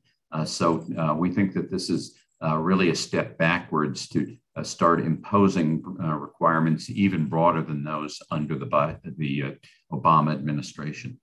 Thank you very much. I'm out of time. Thank you, Commissioner Lucas. Thank you. And thank you to all of the witnesses for your helpful opening statements. I appreciate it very much. Mr. Simonson, I wanted to hear a little bit more about AGC's efforts to expand access in technical training and in order to help educate high schoolers and others about the prospects of entering the construction industry without the need for a college degree. You mentioned a little bit in your written testimony that you and your members have efforts to do that. Could you just tell us a little bit more about that? Obviously, technical training is near and dear to my heart, given my grandfather's experience. Sure. A few years ago, I had the opportunity to visit a high school program in Portland, Oregon, that was actually in the Carpenters Training Hall. So students were coming from 3 different high schools to this facility. They were taking classes, and then they were actually working inside the hall to learn the skills that would enable them to get full-time jobs in construction if they decided that was the course they wanted to follow. And we had companies that were sending in their own employees to do some of the training and teaching in the classrooms. And they were also providing on-site job opportunities for students who were old enough and met the qualifications. So this was a direct pipeline from high school into construction careers. We have many examples of state universities and community colleges that have construction management programs. These are colleges and universities that historically serve underrepresented populations more than some of the big state universities and private colleges. And these construction management programs are regularly, the job opportunities come in multiples for all of the graduates of those programs. So we think that the industry is really focused on getting people to know about the opportunities in construction, to provide them the skills to come in at an entry level in the field or move right into construction management and office careers. Do you ever work directly with state or local governments or even the federal government to encourage the development and funding of more vocational and trades training programs at the high school level? Absolutely. This has been a focus at the federal level of AGC for years, AGC of America. As I mentioned, we have 89 chapters that represent construction firms in every state, generally in the state capital. And many of them are working with the governors, with the executive branch agencies, and many of them also with local workforce development agencies, as well as school districts. And we've had many examples of different ways in which those agencies and companies and local associations, whether it's job fairs, a van truck that is rigged out to show people at a school or elsewhere exactly what it means to work in construction, and to have workers from the companies going into schools to demonstrate the ways they started in construction and the skills needed today to go into the careers. In terms of sort of structural barriers, are you familiar with the history of what led to the decline of trade education in the United States? I'm not sure if that's too far out of your wheelhouse, but I am interested in ways that structural barriers have occurred that result in shifting people away from these opportunities they previously had. Well, it's certainly been true for years that getting a college degree generally meant higher starting pay and much higher income over a lifetime. So that in turn led many school systems, guidance counselors, parents to say, oh, don't consider anything other than a college track education. And unfortunately, that's not the right path for every student, as we see that an unfortunately low percentage of students who enter college graduate with a degree in 6 years. And these days, a college degree doesn't necessarily mean you're going to get a higher paid job. Whereas construction, the median pay for so-called hourly non-production and non-supervisory employees has been 20 to 22% higher than for such employees across the whole spectrum. Since the pandemic, that premium has dropped to 17% as other industries have increased starting pay for jobs that don't require a college degree. But I think the pendulum is starting to swing back of greater awareness that college may just lead to higher debt and not higher earnings opportunity. We'll see if that in turn leads to more people asking for and receiving training that gets them into construction. Thank you so much. All right. So I know, Mr. Winters, that you have a hard stop coming up soon. So I'm going to start with you. I did interrupt you a little earlier as you were beginning to give us a picture about some of the barriers that Native Americans face in this industry. So I wanted to allow you to resume. There we go. I got the microphone to work. Thank you very much. I wanted to kind of dovetail onto what Mr. Simonson was talking about. Every Monday, I'm at Joint Base Lewis McChord, and if we're talking about persons of color and underserved communities, I think everyone on this this panel and this webinar could agree that the United States military and its armed forces is directly representative of those communities. It has been for centuries. Every Monday, there is a career skills program, DoD sponsored, certified, that targets men and women and their spouses getting out of the United States Armed Forces with career opportunities. Sadly, the SFL TAPR Soldier for Life or Transition Assistance Program, the Marine for Life program, Ranger for Life program, Monday, there were only 3 chart organizations there, the UAVIP, the United Association of Veterans in Piping, which is the Plumbers and Pipe Fitters Union, the Smart Heroes Sheet Metal Workers Union, Local 66, and the Painters and Allied Trades Veterans Program. But if somebody comes up and wants to be introduced or engaged in another trade program, all of us band together and help that service member or spouse get to that program, provided it's state and federally recognized so that they're not disadvantaged by a program that isn't recognized by the industry. And then those perpetuations of, isolation and roadblocks are supported and continued. So, the biggest example that I can see that I wanted to dovetail into about why I'm so adamantly passionate about career and technical programs and state and federally recognized apprenticeship, the Explosive Handling Wharf project that was completed a number of years ago at Bangor Sub Base was the largest Department of Defense project labor agreement of its kind. And it was oddly enough on time, under budget, and had the largest minority inclusion on it that had been recorded in a number of years. I know I have a very close relationship with the diversity inclusion manager that did work for that general contractor that is still here in the area. So when we're talking about how we create opportunities, and I said earlier, actions, not words, is showing up, having those pathways to those opportunities and promoting those on a regular basis through our employer organizations. We meet with our employers regularly to talk about what we aren't doing and what communities we're not reaching. And we've just taken on using social media, Facebook, geofencing, to reach those underserved communities. So when we're passionate about these programs, it's because we see the changes it makes in lives.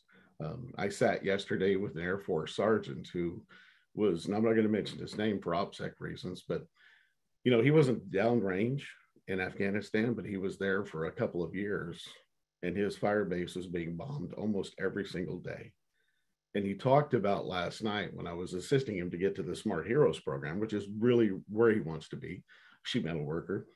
He said, I was in dollar store and somebody got on the microphone. And when they cued the microphone to actually say, clean up on aisle, whatever, that electronic crackle that went across the microphone, he hit the floor and he climbed to the corner.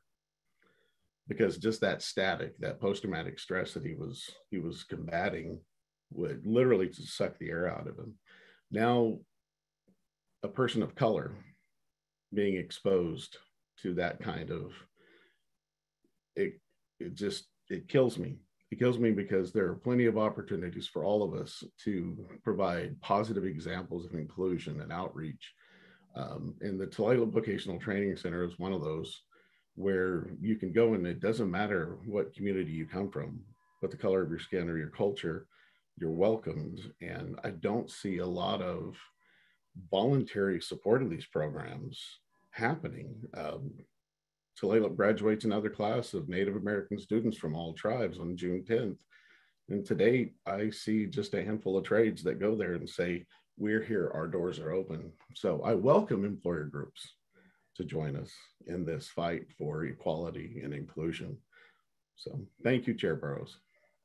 Well, thank you. And we are, I see I'm out of time, but I would like to thank every one of you and say that we are going to go to a break. I really appreciate this time. So if you could bear with us, I know, Mr. Winters, you may not, we'll be back in about 10 minutes from now, which is, it looks like it's about 11 minutes past the hour.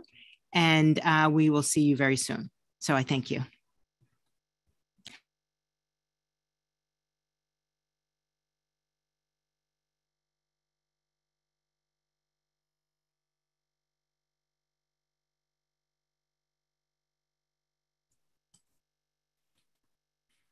Thank you. The hearing will now resume. We will now proceed with our second round of questions from members of the commission to the panelists. And again, each commissioner will have 5 minutes for questions, beginning with the vice chair.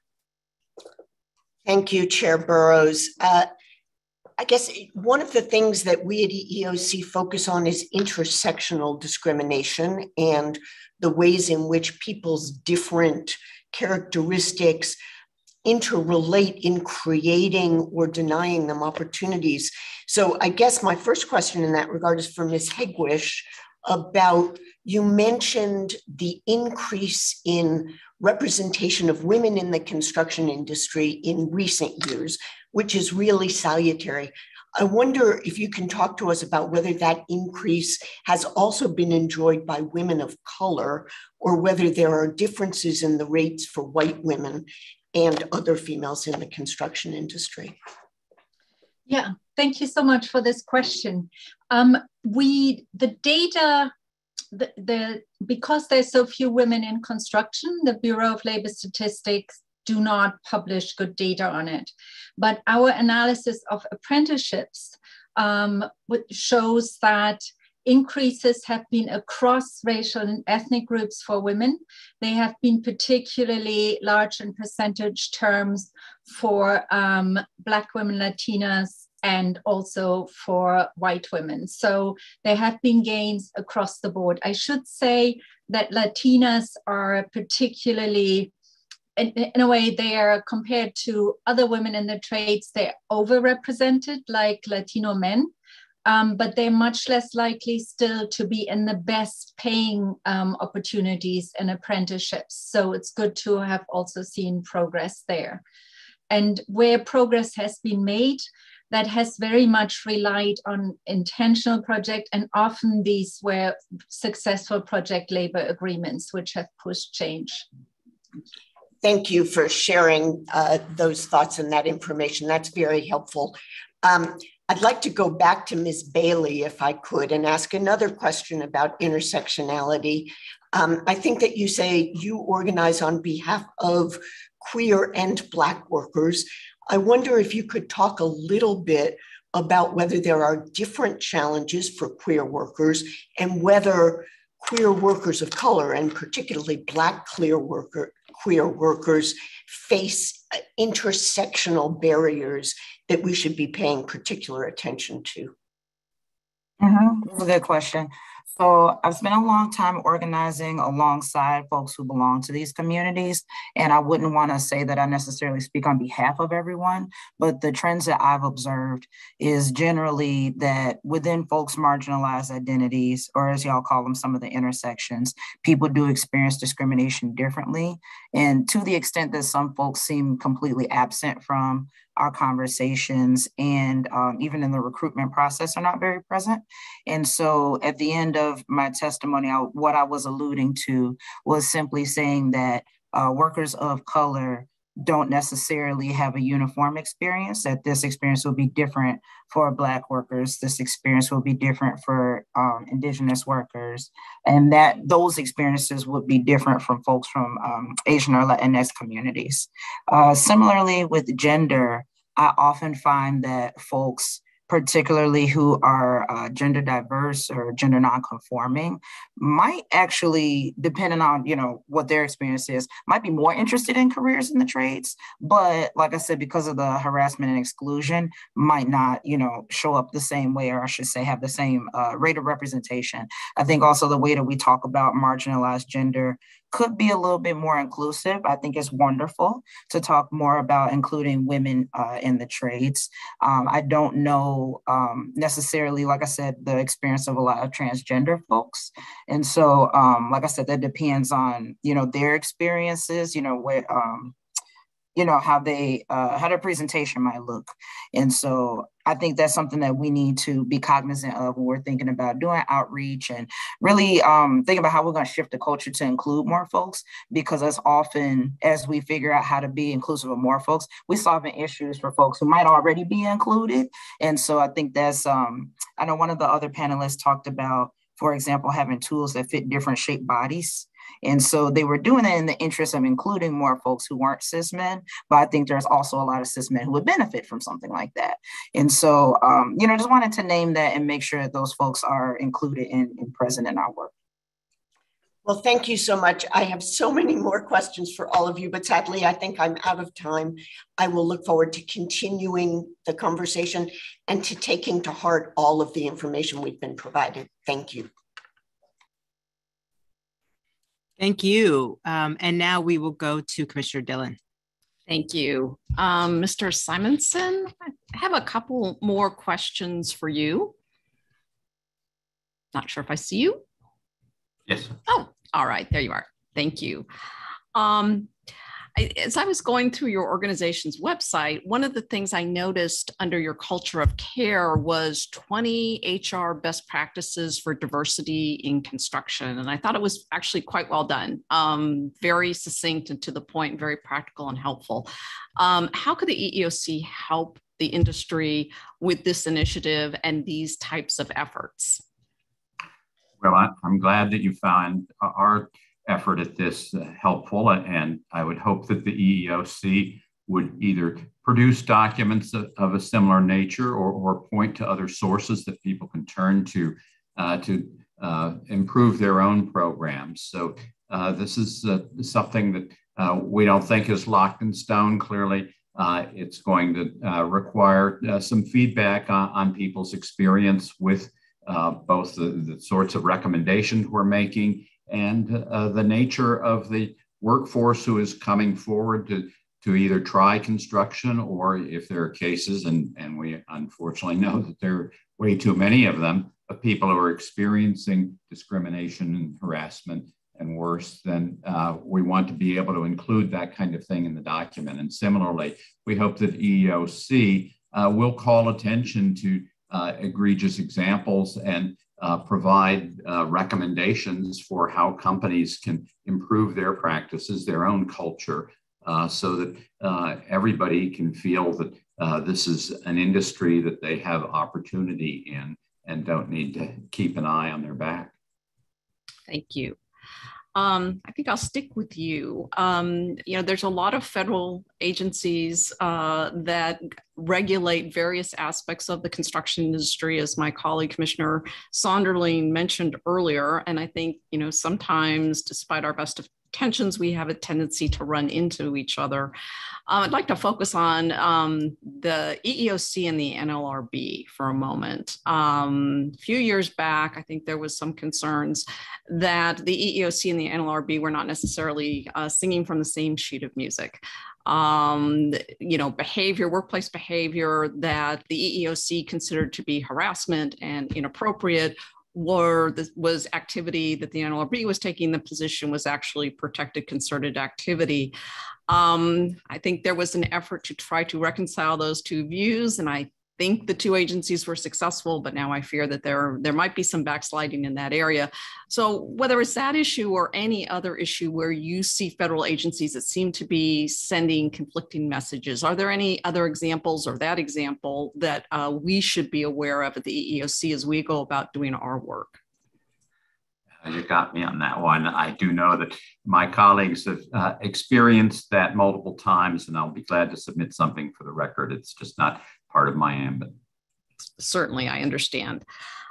So let's go back then to outreach and education opportunities. And I think you mentioned that, the EEOC, if they could provide guidance documents, technical assistance documents that are very straightforward, to the point, written in plain English, that could be helpful.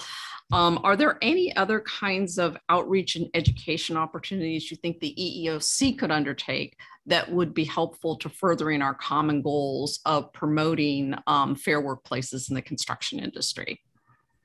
Well, we've found that highlighting good examples really provides a guidepost to companies that want to do the right thing, but don't have the resources to develop those tools themselves, or are not sure what is the approved guidance at this stage. So just as AGC has been presenting diversity and inclusion awards in order to show best practices to the rest of the industry, we think this is the sort of thing that the EEOC could do. Use your bullet pulpit to show how you think things are being done well by either a particular company, an industry, an association, a union, other groups. There are a lot of good examples out there, and by just shining the spotlight on the bad ones, while that's necessary, it doesn't necessarily help a company that isn't having the most egregious practices, but aren't sure if they're doing all they can to promote diversity and inclusion. And so I think accentuate the positive is a message that would work well for the EEOC as well as other agencies. No, thank you. That's very helpful. And I think my time has expired. Thank you, and looking forward to connecting on those suggestions.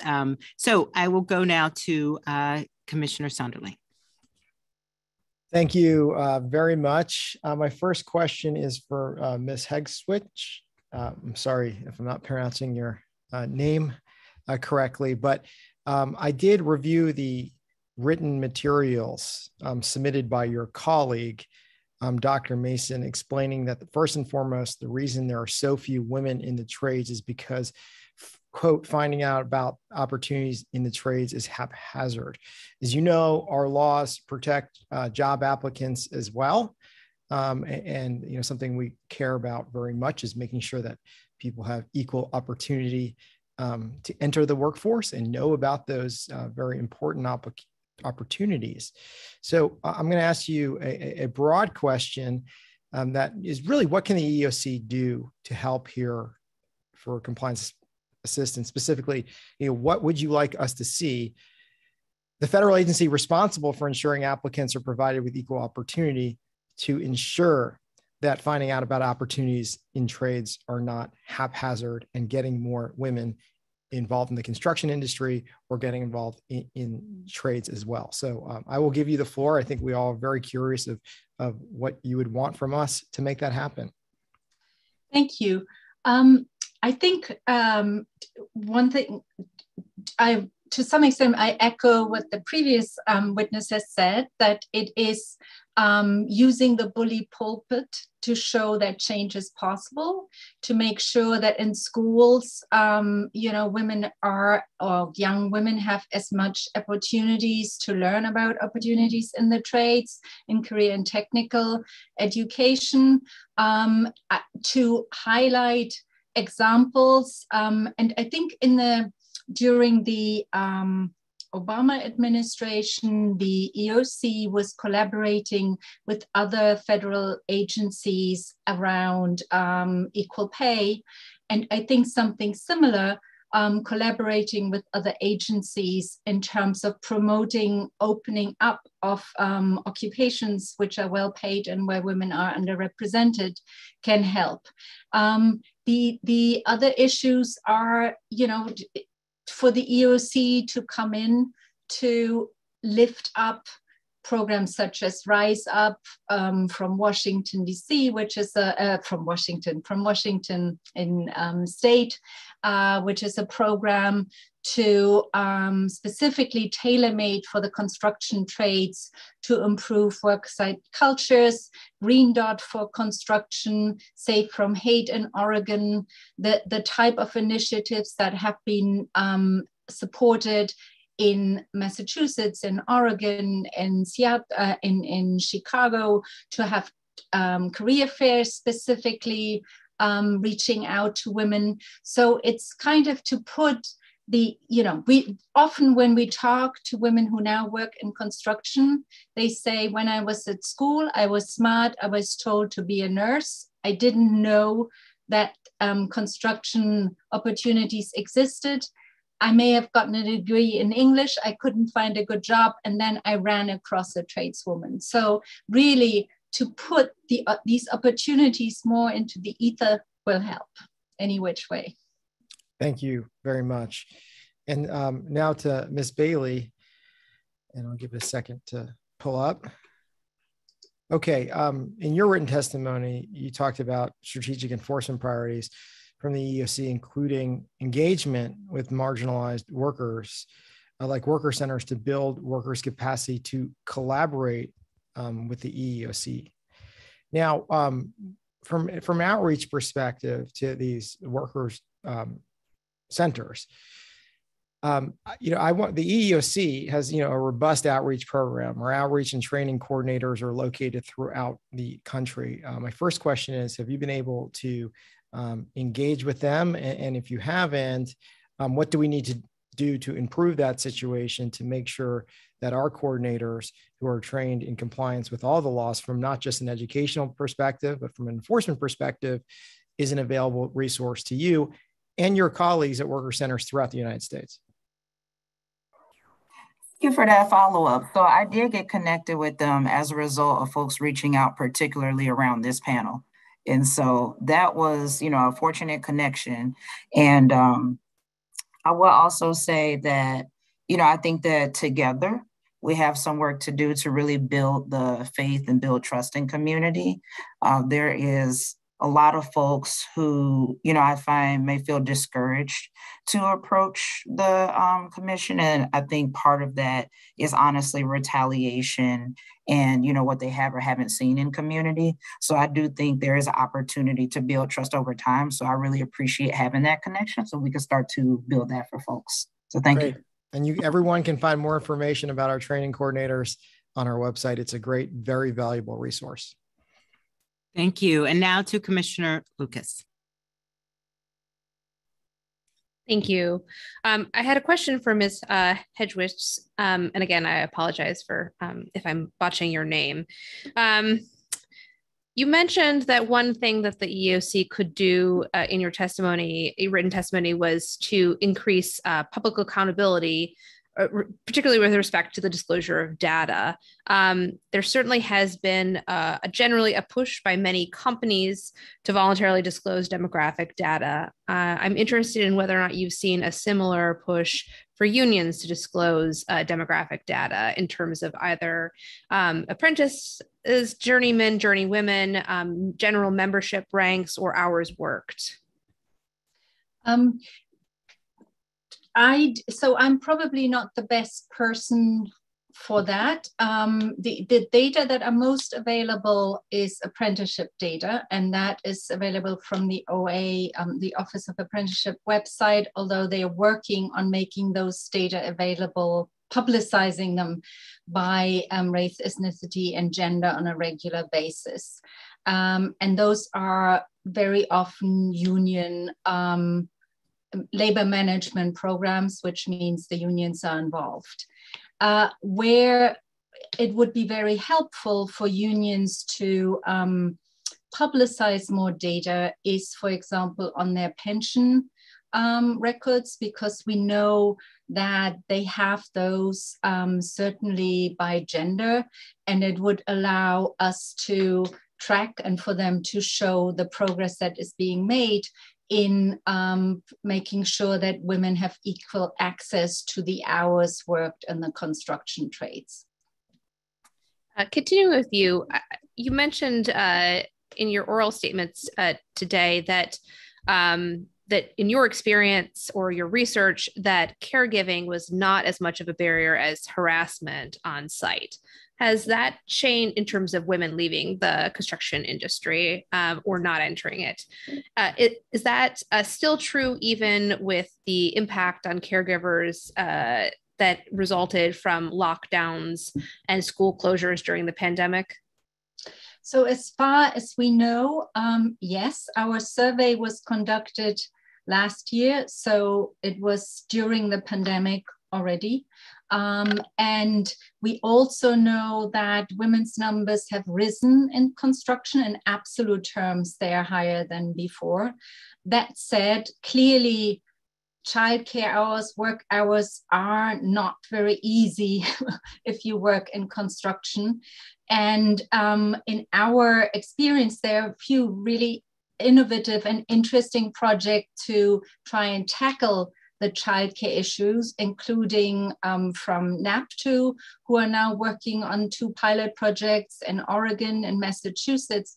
And what's really interesting is that often in those projects, it is single fathers who are as likely to be supported by those supports as women. So childcare and care is a problem. I don't want to belittle it, but it is not the only problem in the construction industry, and it certainly isn't the main issue driving women out of construction who've already found their way in.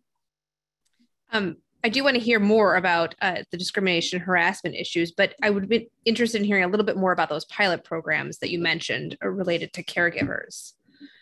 Yeah, so there's one in Oregon. For the last decade, they have appropriated the federal funds for highway construction to improve diversity in the trades. And part of that is being used to provide childcare supports for apprentices. And it's kind of scaled. You get most support in the first year, and then it gets less as you earn more. And linked to that are programs to link the workers who need that care to in-home daycare providers who can provide it, and to make sure that those workers also earn union rates. In Massachusetts, in the Boston area, they recently started a project which has some funding from developers as well as other sources, again, where they are matching trades, women or men who need childcare with in-home daycare providers who can meet those early hours. And the NAPTO has now 2 pilot programs which are just starting, and they are part of project labor agreements to ensure that a set number of workers can get access to childcare subsidies, and they will also be helped with finding the childcare, because very often finding it is as hard as paying for it, particularly at the moment. Thank you. Terrific. Well, I will go then to Dr. Griffey, and I'd like to start by saying that we are very proud of our history at the EEOC as the agency created in direct response to the historic March on Washington for Jobs and Freedom. And I thought I would ask you if you could just tell us a little bit more about how racial discrimination in construction, at least during the period from the New Deal through the early 60s, was one of the driving forces behind that march and the call for equal employment opportunity. Sure. So thank you for the opportunity to speak. The short of it is that racism was overt, systematic, and near total in the skilled trades of the construction industry before the 1970s. And this racism was not just located in the South, but was nationwide. And that it was practiced somewhat informally before the 1930s, but the extension of labor law to private sector meant that unions became complicit, and even the government became complicit as a result of the federal certification of labor unions and the ways in which their influence over hiring practices, including hiring halls, was part of the industry's structure and how apprenticeship programs worked, how dispatch to jobs worked, et cetera. It depends on when you want to start in terms of talking about the Black Freedom Movement, but certainly A. Philip Randolph's threatened March on Washington and the call for fair employment in federal government spending in the military during World War II started a process through which the federal government committed itself to saying that on government-sponsored construction and other kinds of activities, that fair employment law would apply. And so this was a challenge that unions knew that they faced and employers knew that they faced starting in the 1940s. But their response to this challenge, including the passage of a series of state-based non-discrimination laws. So when federal non-discrimination law ends at the end of World War II, states start passing similar laws, hoping that they can build towards the revival of fair employment law at the federal level, starting with New York State and going to others. Still, the enforcement was usually substandard. Industry resistance was significant, and often various employers said this violates our prerogatives, and unions said this violates our seniority, and very little change would happen. And so the building trades it's not that racism in the trades motivates the whole Black freedom struggle, which is much bigger than that, but the refusal to desegregate and the failure of kind of voluntary compliance with non-discrimination law at the state level and later at the federal level, starting with President Kennedy's executive orders in the early 1960s, made the building trades a particular target of Black freedom struggles, such that when the March on Washington happened and there was a demand for not just the desegregation of the South, but also for a desegregation of American industry, everybody knew that debates over Title VII of the Civil Rights Act were also partly about debates over work in the construction trades. That doesn't mean that it was exclusively that by any stretch, but it did mean that this was part of this bigger movement, and they were a kind of litmus test for compliance with the law and questions about whether the government was serious in taking on racism. And it was a very challenging issue because while there was widespread political support for taking on Jim Crow segregation in the South, there was much less support in the United States for taking on racism outside the South. And so that's some of these struggles then lead not just to the passage, to the creation of the EEOC, the passage of Title VII of the Civil Rights Act, but also more aggressive attempts to try to enforce fair employment law and say that if you profess that you are not engaging in racist practices, but your workforce demographics change not at all, then that is pretty weak compliance, and that something more needs to happen. And so in my written statements, you maybe saw me say affirmative action means more than zero.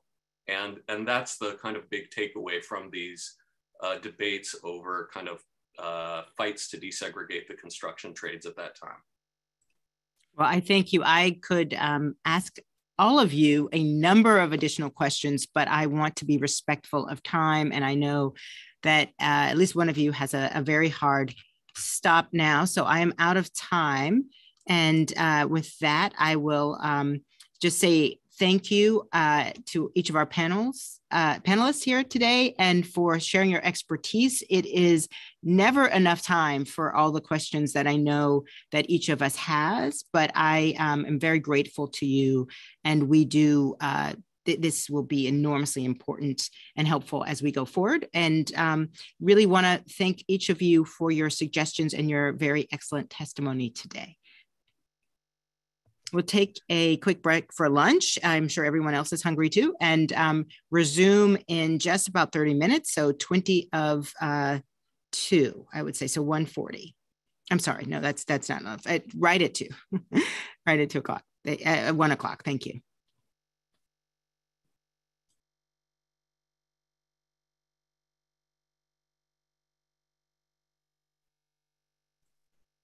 The hearing will now resume. Welcome back to my fellow commissioners and members of the public who are joining us virtually today. And a very, very special welcome to our distinguished panel of speakers for participating in today's hearing and for sharing your expertise with us here today. With that, I'm pleased to introduce the speakers on our second panel in the order that they will be speaking today. And so we'll start with Gary, who's worked in the construction industry for most of the last 23 years as an iron worker, operator, mechanical, millwright, and other jobs. And we are using only his first name today in an abundance of caution. In 2016, he experienced unlawful discrimination while working at an upstate New York construction site as an iron worker and operator. James Bobstein is a trial attorney with our Buffalo local office. Here at the EEOC, he served as a lead counsel in the EEOC's discrimination suit against the Texas-based construction company where Gary worked. Following them will be David Chin-Can-Chan, who serves as the policy director for Workers' Defense Projects, where he collaborates with worker leaders to develop and execute strategic local, state, and federal policy campaigns focused on improving construction industry standards and advancing immigration and criminal legal system reforms. We also have Japlin Jazz Allen, graduated from the Chicago Women in Trades pre-apprenticeship program and became an apprentice iron worker in 2003. She now helps to lead Chicago Women in Trades, serving as the vice president of Chicago Women in Trades Board of Directors, and she also serves as president of the Women's Committee of Local 1 Iron Workers. Melissa Wells serves as special assistant for diversity and inclusion to President McGarvey of North America's Building Trades Unions. As a community development professional, Melissa is skilled in bridging relationships between diverse stakeholder groups and is passionate about advancing success to opportunity and economic security.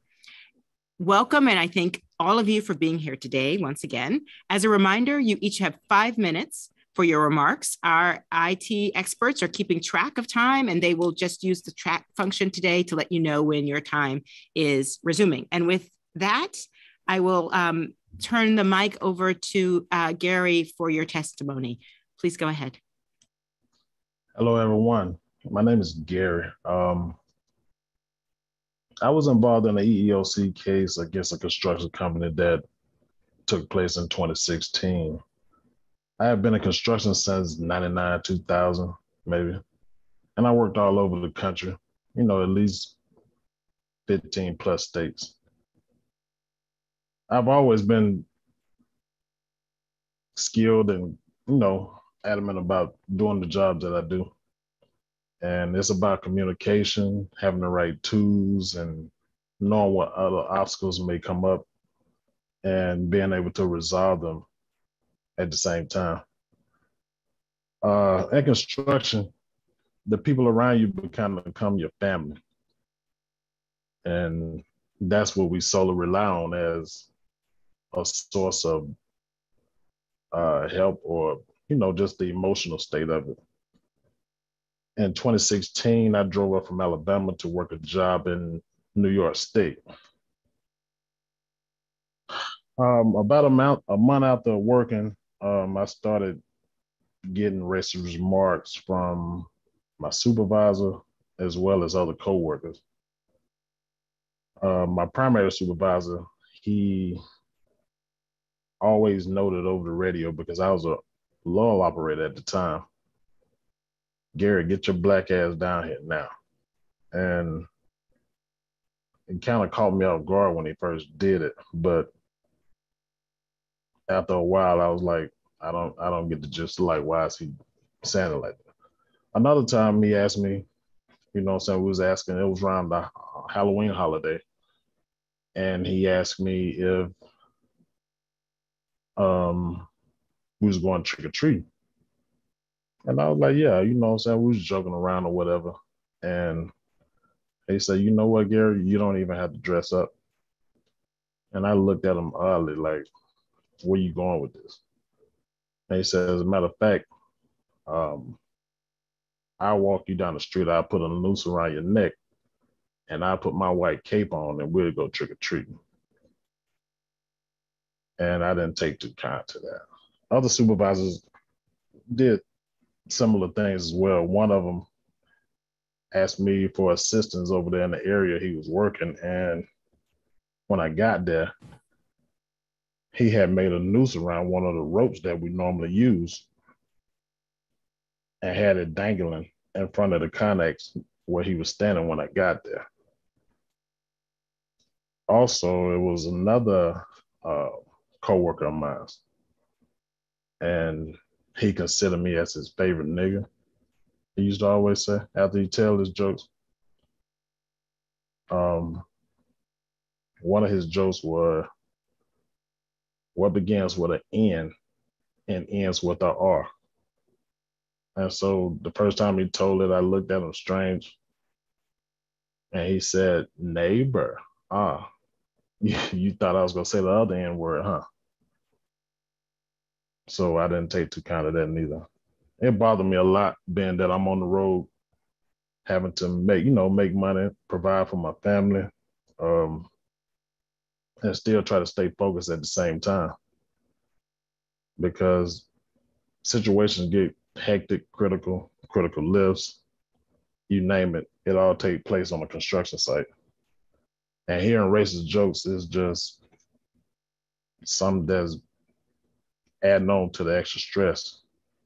Because you know what I'm saying, like I said, you start to accept them as family because you're around them more than you are your own family.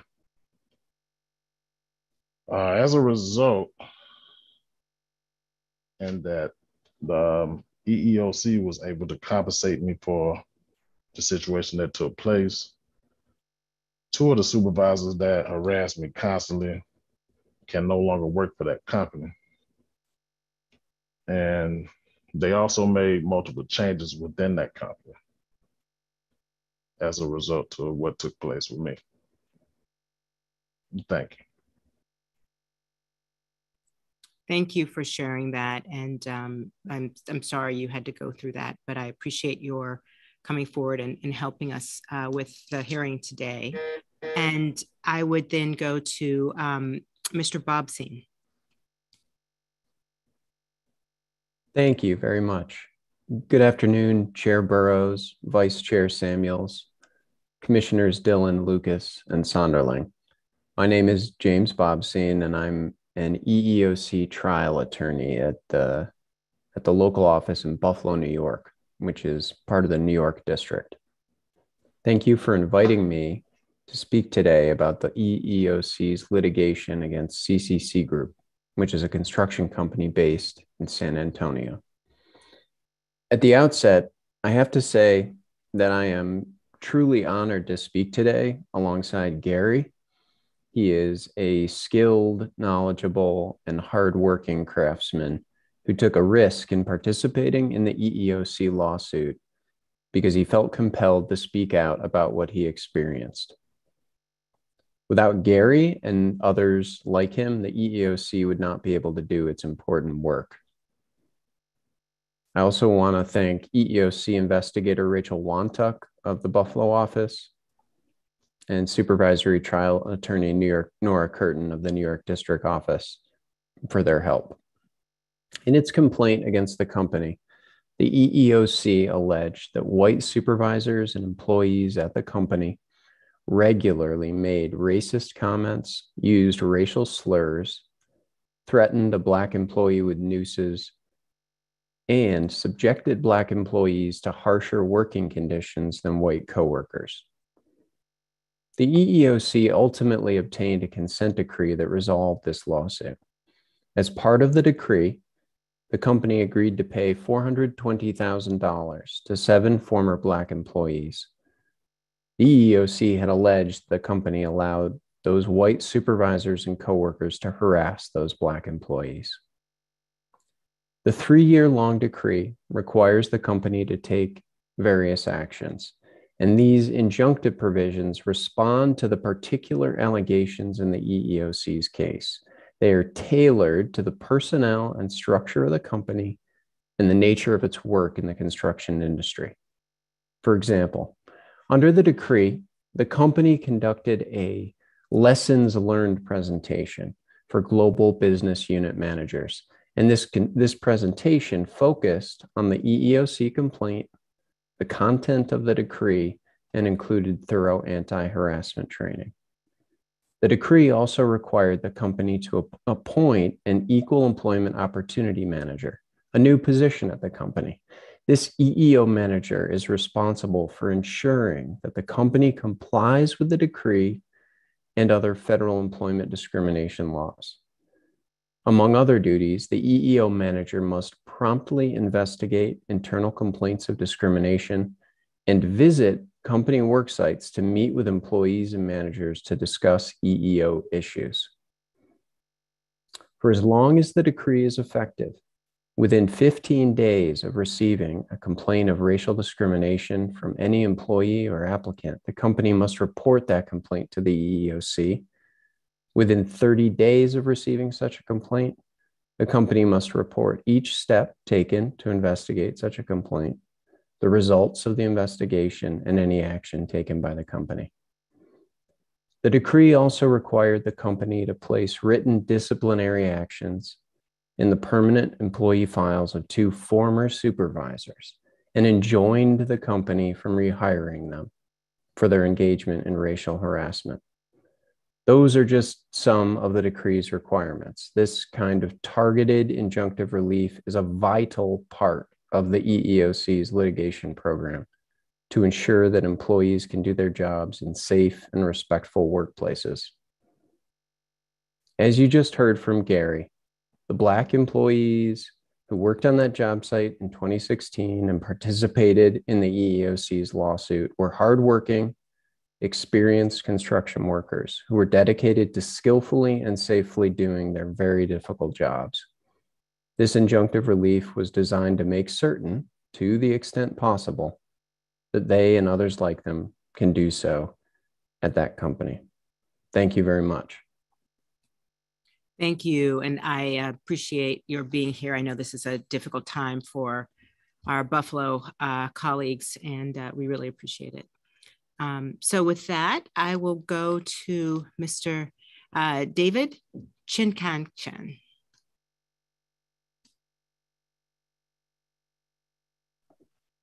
Thank you, Chair.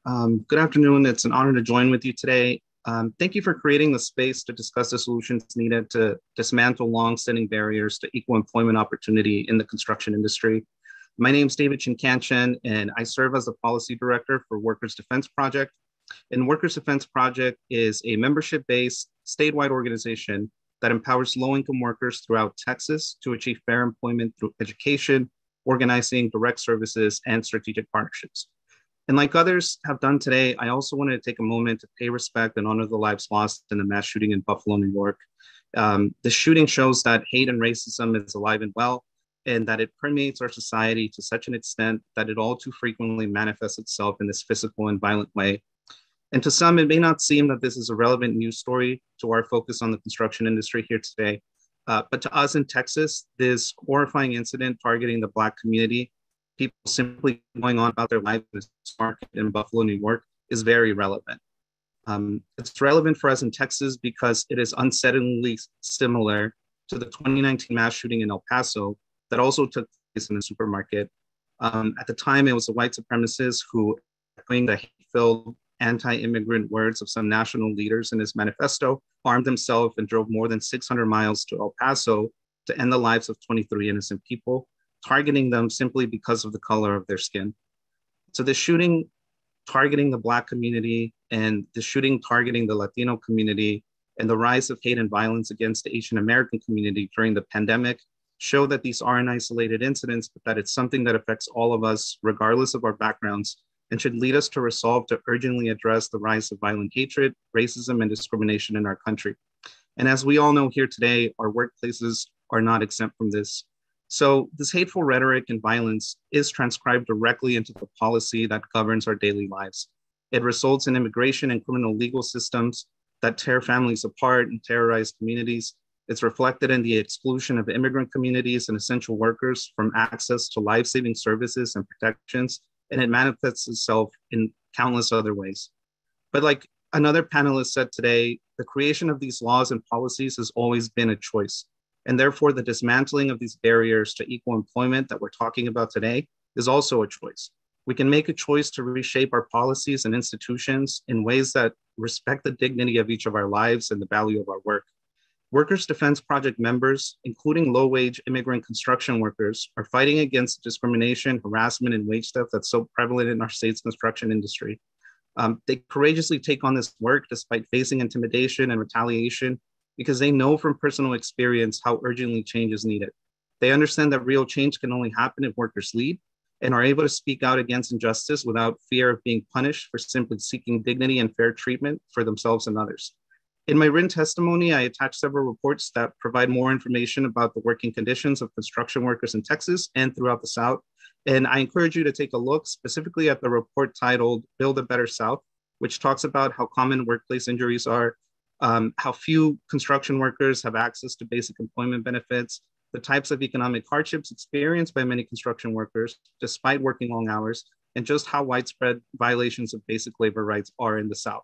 And I want to conclude by reiterating the opportunity that the federal government has ahead of it.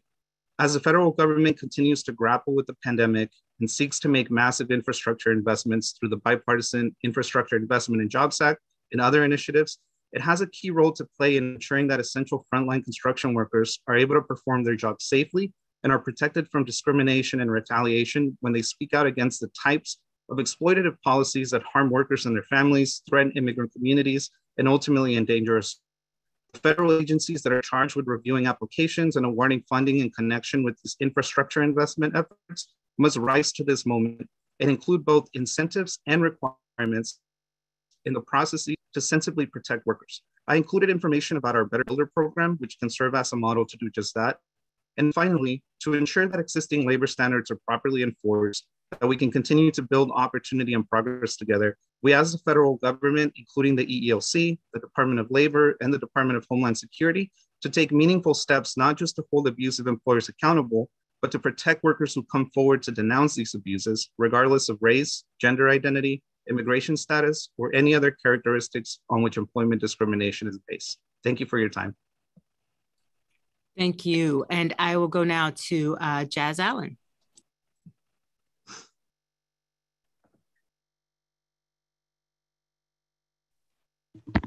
Pardon me, Jazz, if you could please unmute and begin again. Thank you so much. Thanks for having me. Good morning, Chair Barrows and Chair Samuels and member of the commission. This is a great opportunity for you guys to get together, and I'm happy to be a part of this conversation of you guys leading the way, right? Jacqueline Allen, I'm a success story. I'm a testimony from coming through the penal system and discovering a flyer at Chicago Women of Trade that stated women can do it too. I entered the trades back in 2001. I'm a 21-year member of Chicago Women of Trade and a 20-year member of the local one iron workers. This has been the greatest experience I had in my life because outside of the penal system, I joined Chicago Women of Trade to build a career and join a sisterhood. We all know that the trades are great careers, but only 4% of the construction apprentices make up the apprenticeship. Chicago Women of Trade is now making a difference and always have since 1979 in training women to be competitive, but we only have limited reach. Even though I have had a great career, unfortunately, it has not been the same for a lot of many women. We join and lead the pre-apprenticeships in helping women join the trades. The only problem is when you join the apprenticeship, there's still hurdles that you have to come over, like the lack of training, the lack of safe and healthy conditions, harassment-free. The problem is not getting the women into the apprenticeship. The problem is retaining our women. So I listen to statistics, and statistics tell us that we have a lot of women of color and a lot of women joining the trades, but they don't have statistics stating how long they have been there. My problem is you can't become great at your job without being on the job. You can't be the best to compete in this male-dominated white field without having proper training. Yes, we have had many jobs, and yes, where I am, I'm 9 times out of 10, I'm the only woman. Not only am I a woman, I'm a Black woman. So that's double barriers for me. So I work hard out there in the field. I do everything that I need to do because I know that the women, the Chicago women in trade, are coming behind me and they're standing on the shoulders of me. It's one thing to hire a woman, to meet your required goals. And in the same token, once you meet the required goals, in that same month to be laid off. You all have heard all the horror stories. I can give you a million horror stories right now about things that's went on in the field, such as Udi Hicks. Udi Hicks is one of our carpenter women that were in Fresno, California, that was bludgeoned to death by a carpenter. Udi Hicks passed. She had 3 children. And these are some of the things that women face out here in the field. My job here and what I want to do is offer the EEOC solutions from Chicago Women of Trade, such as sexual harassment. To attack sexual harassment, you have to have zero tolerance. And to get zero tolerance, you have to have proper and good training. Iron workers are now leading the way to be that one guy. Be that one guy. Be that one guy to step out in the field and say, this is wrong. Be that one guy to step out and say, help this sister. Be that one guy to when something's going down in the field with people of color, to say, that's not right. Local iron workers in leadership with Vicky O'Leary, a 30-year iron worker, is leading the way with that. So I'm here to offer solutions. We can speak on these problems all we want, sisters and brothers, and nothing will ever happen. So what I'm projecting for a solution is working with Chicago Women in Trade and women and other groups like ours to identify the strategies to uncover discrimination. I would like to be in the forefront of taking action on this. This would be great. Not only that, how do we start taking action? By being direct and intentional about diversity inclusion. I heard someone on the call earlier say, we give them information that they can or they may use.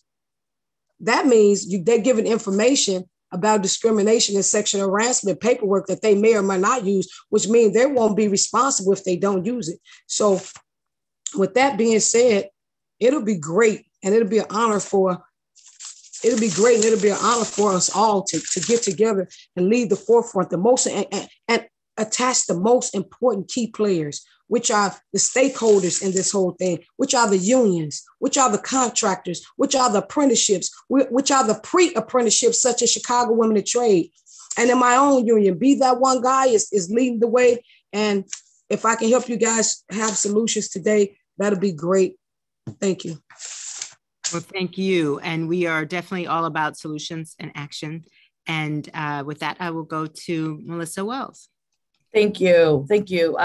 Good afternoon, Madam Chair and Commissioners, and thank you for having me today. I just want to also just lift up Jazz that came before me, and just to say that the work that Chicago Women and Tradeswomen Build Nations that we're doing with NAB2 is really is very influential in NAB2 being able to expand and grow on ways that we can support women and also deal with gender-based discrimination in the construction industry. So I really thank Jazz and Vicky O'Leary for the work they're doing on that. So as folks know, I am Melissa Wells. I'm the Special Assistant to the President of NAB2 for Diversity and Inclusion. North America's building trade unions are grateful for the Commission's focus on an issue that is one of our top priorities. On behalf of our 14 affiliates, NAB2 is strongly committed to stamping out all forms of job site discrimination. NAB2 is focused on diversifying the industry's workforce with deliberate actions that open career opportunities for anyone who wants to support themselves or their families with middle-class wages and benefits. Annually, we invest $2 billion in our training, in our upskills training, and our registered apprenticeship training. Our model creates economic opportunity for all through registered apprenticeship and pre-apprenticeship training in one of the 14 construction crafts. We know that such opportunity has not always been available to women and people of color, and that's not just because of the actions of one or more discriminatory contractors or even a union leader. We know that discriminatory laws and exclusionary norms have also stacked the decks against women and people of color joining the construction workforce. NAB2 and our councils across the country are working with all levels of government to advance and support sound public policy to promote diversity in our industry and eliminate discrimination. NAB2 believes the demographics of our unions should closely resemble the demographics of where we live and work. And that's exactly what we are working to achieve. The unionized construction sector recruits a high percentage of apprentices who are people of color and women. Over the last 20 years, NAB2's registered apprenticeship programs have registered 40,000 more women and nearly 300,000 more people of color than the unorganized construction sector.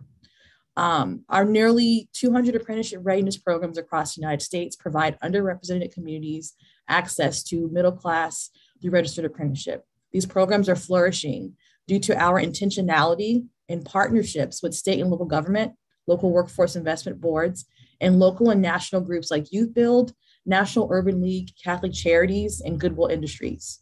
ARPs are bringing construction education back into high schools. We are engaging young people early and earlier, and we're teaching it in state prison systems, opening opportunities for the justice involved who want a chance to change their lives. Of the thousands of graduates over the last 5 years, 80% are people of color, 25% are women.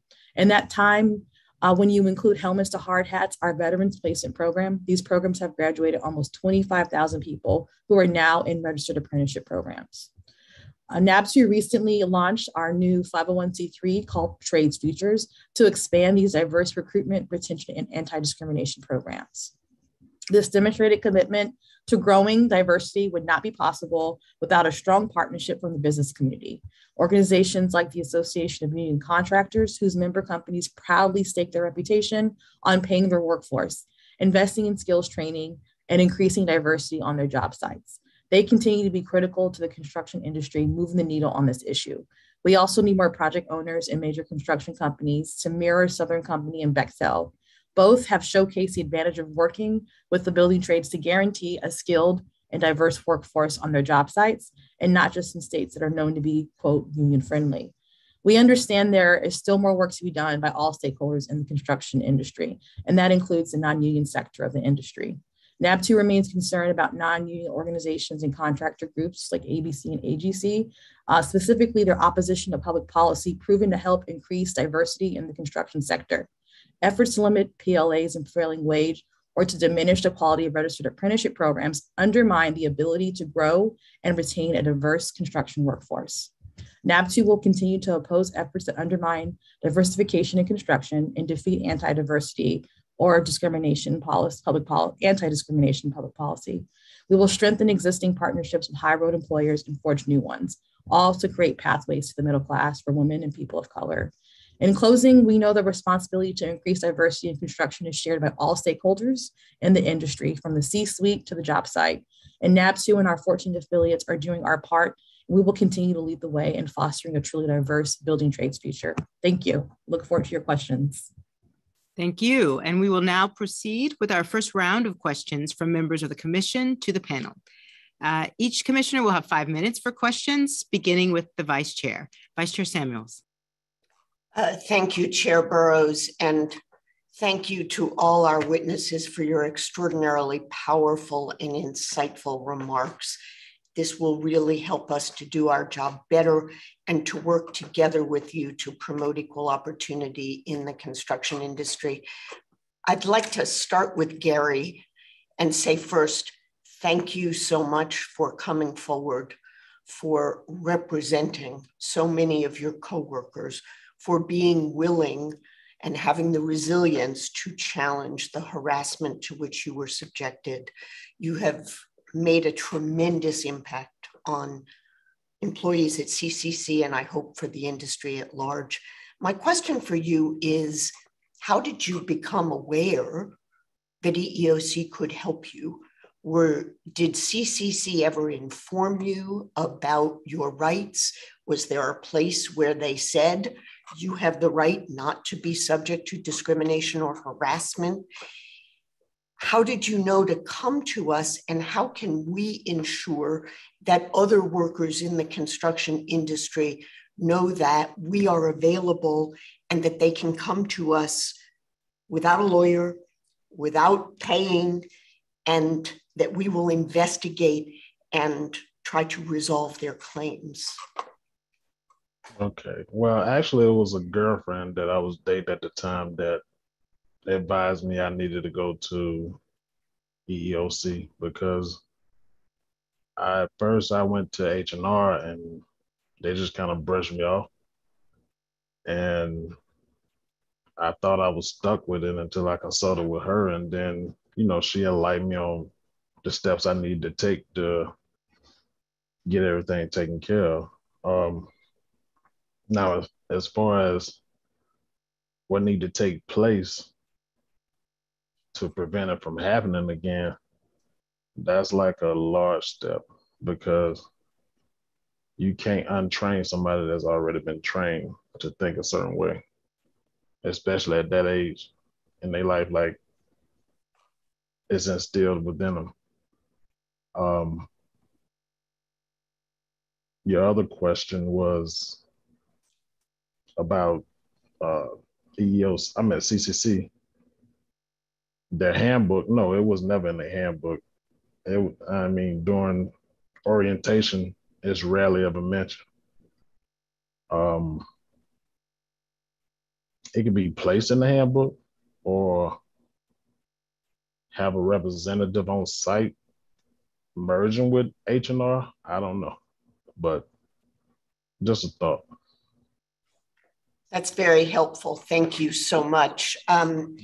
And I know how hard it is to change hearts and minds, but I think we're all here committed to doing everything that we can to change practices and ensure equality of employment opportunity.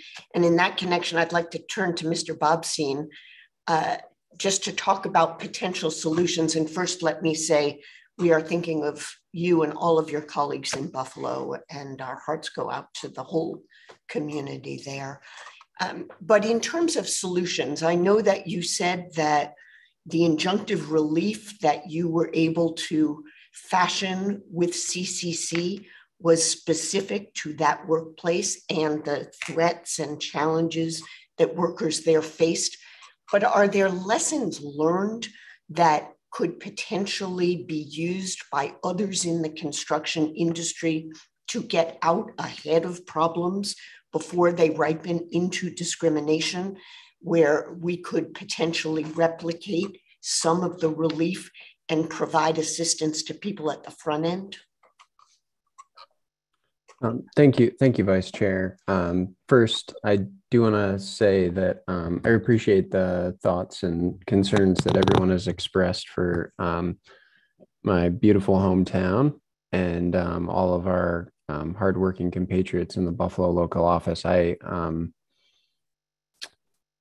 do not believe that I do not speak for anyone, but I am, I don't have the words to describe the horror and the pain that is going through the city right now. And I know that there's a lot of healing and so much work to be done. And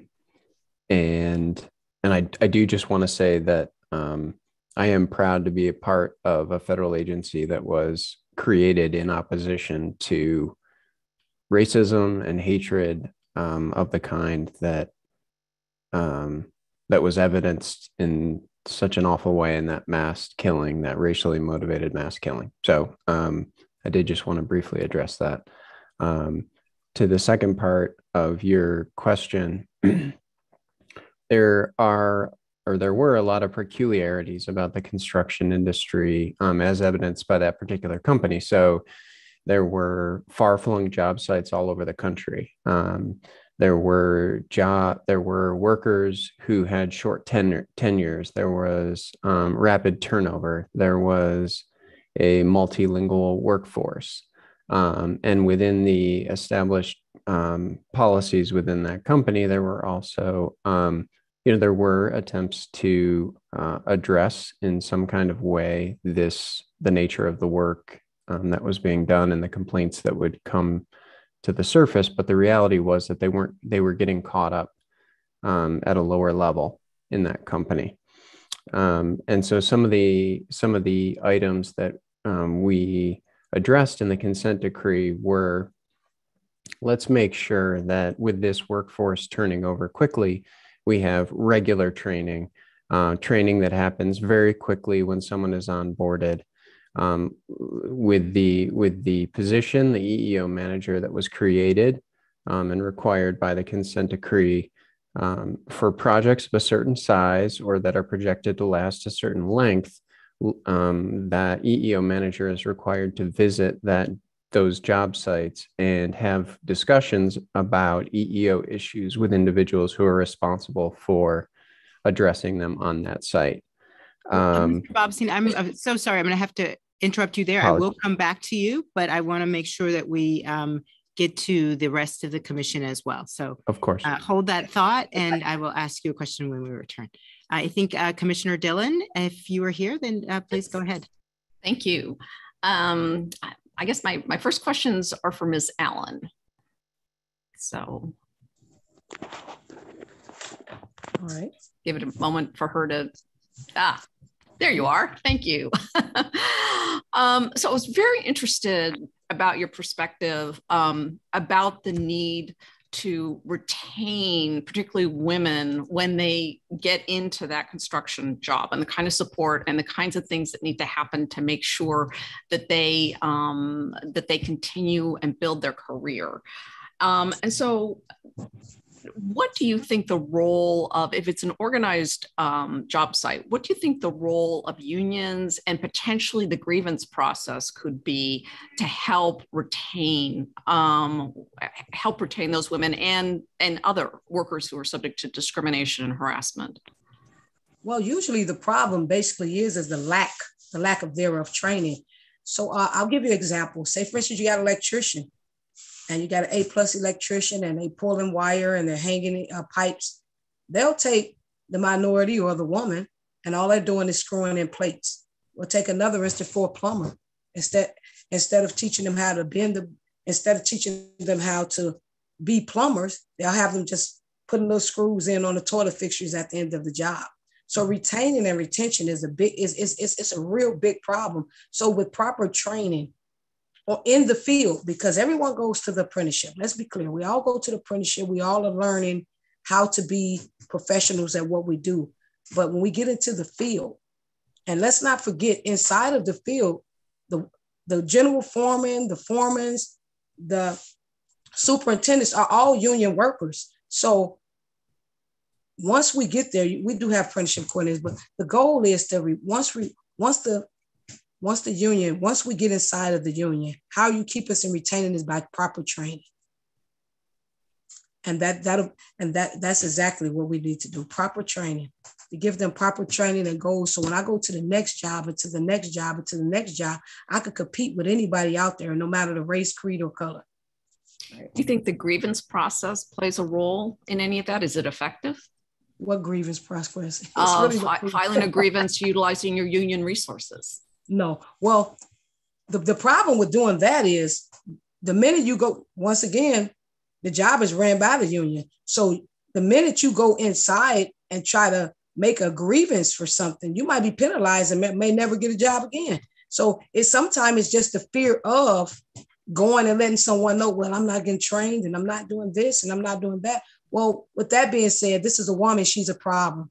This is a Black woman, she's angry. She's an angry Black woman. Let's not train her at all, and let's not put her out there. And then I get another job 6 years later, So that's basically it. It's the fear of retaliation. Let's back up a little bit in the process in terms of raising awareness among particularly women about career opportunities in the construction industry. Certainly, when I was in school, I was not aware of any of those kinds of opportunities. What role does public education to high schools play? What role should they play in letting their students know that there are potential opportunities here to have a good career, well-paying career, doing honorable work? What should the schools be doing?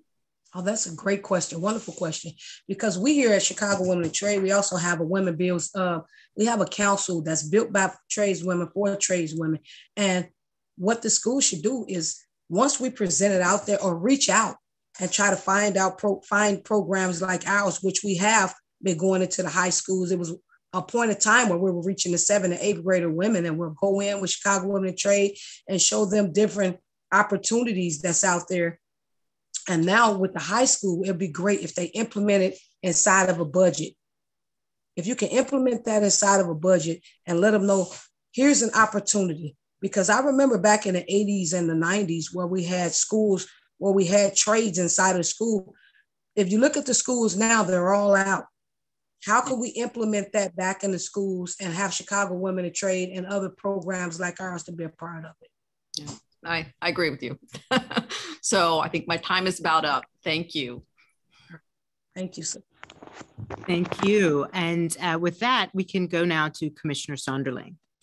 Thank you very much. Those were very interesting opening statements, and I think we all learned a lot. So I have a question sticking with you, Japlin, and also I would like Gary, if you're out there, to chime in as well. So Japlin, in your opening statement, in your solution sections, you talk about how the EEOC should promote policy and provide guidance and training that agencies like us should amplify it times 100. I completely agree with you.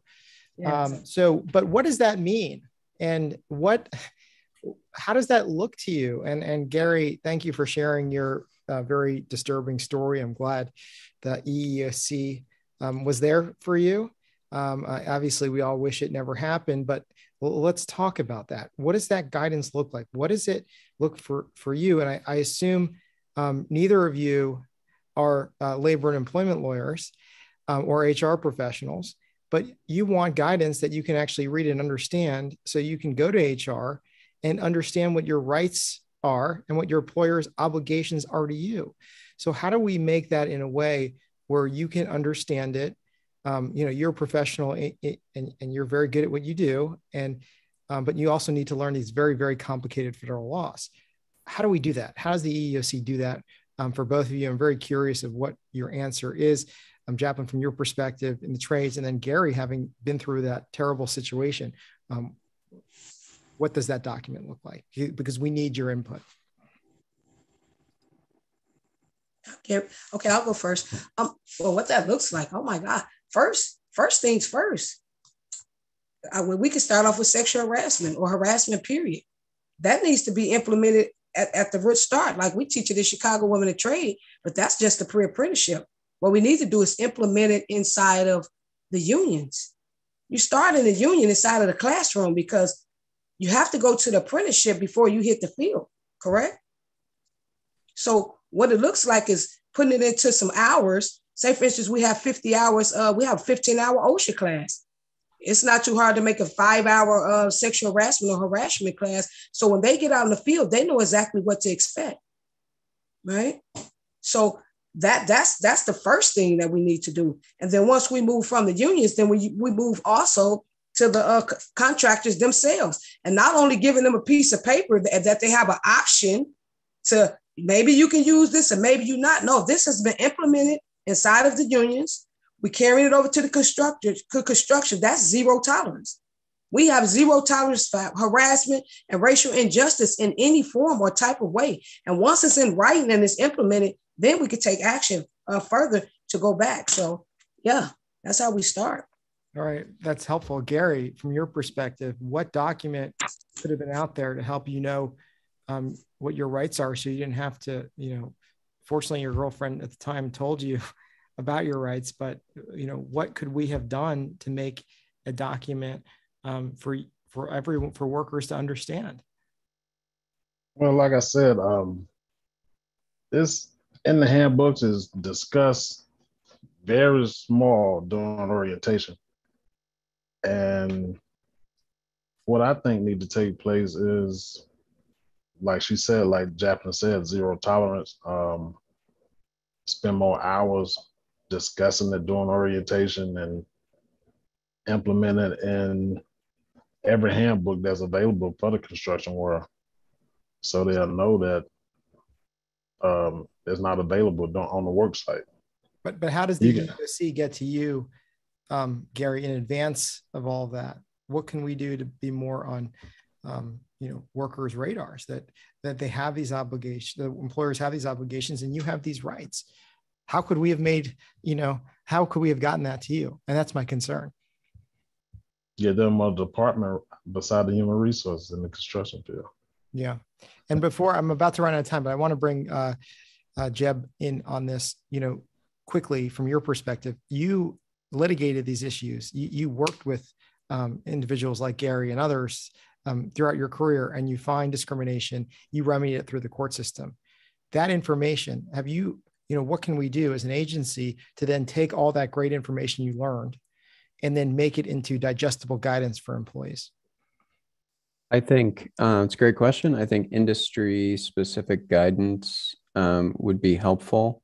That would be relatable to particular industries like the one we're talking about today. I think that outreach to particular sectors would be incredibly helpful, not only in explaining what the EEOC is and what we do, but trying to communicate in an effective way about the laws that we enforce, right? So bringing the laws, which are this abstract concept, in as simple as possible way to the individuals who are most affected by them. So those would be the two suggestions I have, as well as one of the things I didn't quite get to is identifying that, a multilingual workforce is, a reality of what we are dealing with here. And so not only explaining our laws in as simple and digestible way as possible, but in the language that people are most comfortable communicating in. Thank you all. Thank you. And next we'll go to Commissioner Lucas. Thank you so much. And thank you to all of the witnesses on the second panel. We really appreciate you sharing your perspectives. I wanted to continue with the conversation with Ms. Allen. Thank you so much for sharing your thoughts and for some tangible solutions here. If I was hearing the prior discussion right, it sounds like a major problem is fear of retaliation in terms of feeling comfortable using the grievance process or speaking up inside the workplace, retaliation specifically by the union. Is that right? Yes, in some instances, yes. Do you have any suggestions about how the union or employers could find ways to prevent that kind of retaliation, to decrease the fear that retaliation might have, that might occur? Well, yes, absolutely. Well, it's kind of difficult. It's like a catch-21, right? Because when you're dealing with the union, you're dealing with your foreman, you're dealing with your superintendents, right? And then when you deal with the construction site as well, you're dealing with, they're tied directly in. But if it was an outside source, just a small outside source, to make sure that it's someone that they can talk to, like we have Chicago Women of Trade. When our women get into issues, they can refer back to Chicago Women of Trade for the sisters. But the main issue that we're having really is the main issues we're having with the women is basically the lack of work. But if it was someone like everyone has a BA, a business agent, correct? And when things go wrong on a job site, you can go refer back to your business agent and let them know that something's going on. It's nothing to stop them from penalizing the guys and then coming back and telling you they took care of it, lay you off, right? Lay you off. And once they lay you off, then they bring that guy back. So what we need to do and put in place is actually have someone hold them accountable for their actions without making me feel like I'm the victim, making me feel like I'm the victim or I'm the trouble starter. So that's kind of a hard question to ask if you're on the outside of the union. But the EEOC is in a very great position to where if we can make a report and something is going wrong, to see how we can handle it as a team. That's why I wanted to say we all need to come collaborate as a team and figure out what can we outsource for someone to go to for problems like this. I also found it really interesting and helpful, your suggestion that unions should consider having as sort of a mandatory course during the apprenticeship process, sexual harassment, racial harassment, or anti-harassment, anti-discrimination training. So is it the case in your experience that an apprenticeship program does not currently have that kind of training in general? I have never seen one. Well, they put it in the bylaws. Oh, we have sexual harassment training. I've been a 20-year iron worker, and I've been with Chicago Women Trade for 21 years, and I've never went in and seen anyone teach it correctly. So we don't have it. We'll say we have it, just like I think it's Mr. Singleton said, oh, they have the paperwork and if they can implement it if they want to, but that'll be the ground base. That's the ground base and the foundation of a new start. Implementing it into the hours. Oh, I think you muted yourself. To the field, you'll know this is zero tolerance. We won't tolerate it. If we hear it, you'll be held accountable for it. Mm-hmm. Could putting something like that in a collective bargaining agreement be helpful? Yeah, and it could be helpful. It's a lot of things that's in collective bargaining, like hiring women. And the minute we get on a job site and they reach their goals, I'll be there one day, 2 days later, I'm gone. So that would be great to implement inside of a collective bargaining. That would be great that they have to, and mandatory, have this class. What about disclosure of data? Your testimony mentioned that there isn't currently data reporting on hours worked by gender and race. Now that's another ball game. I'm all for that. So what I propose basically is, if you guys can look at the pension credits, this will tell it all right here. You look at the pension credits for women, Black women and white men, and Black women against white women, you'll see how low that is. So say, for instance, I came in, I'm 20-year iron worker, right? And he's a 20-year iron worker. He might have 20 credits. I might have 5. That lets you know right there, this is a problem between the men and the women are working. Thank you so much. I really appreciate it. You're welcome. Thank you. And just so I can follow up, this has been extremely helpful. I wanted to make sure I understood you. You mentioned earlier that and this is for Jazz Allen, you mentioned that the situation with respect to retaliation for women, that oftentimes there's a concern about not working. And if I understand that correctly, that's because in construction, there is, people are moving from jobs to job, and it really is not up to you as to whether or not you stay on. Is that a fair way to say that? Unlike other jobs where you might, stay Absolutely. for long term. Okay. Absolutely. It can end up being that way. Yes. Like if I want a job, yes. Yeah. Got it. And you mentioned as well that there was, so you mentioned unions with respect to retaliation. Did you mean to, I didn't hear you to say that was only with respect to unions, but I wanted to clarify from your perspective with some of the things that you've seen or you and other women may have experienced. Absolutely. Could you repeat that? I just wanted to understand with respect to retaliation, you were not referencing that or suggesting that only the unions would retaliate. There's sometimes also issues with primes, et cetera, and subcontractors as well.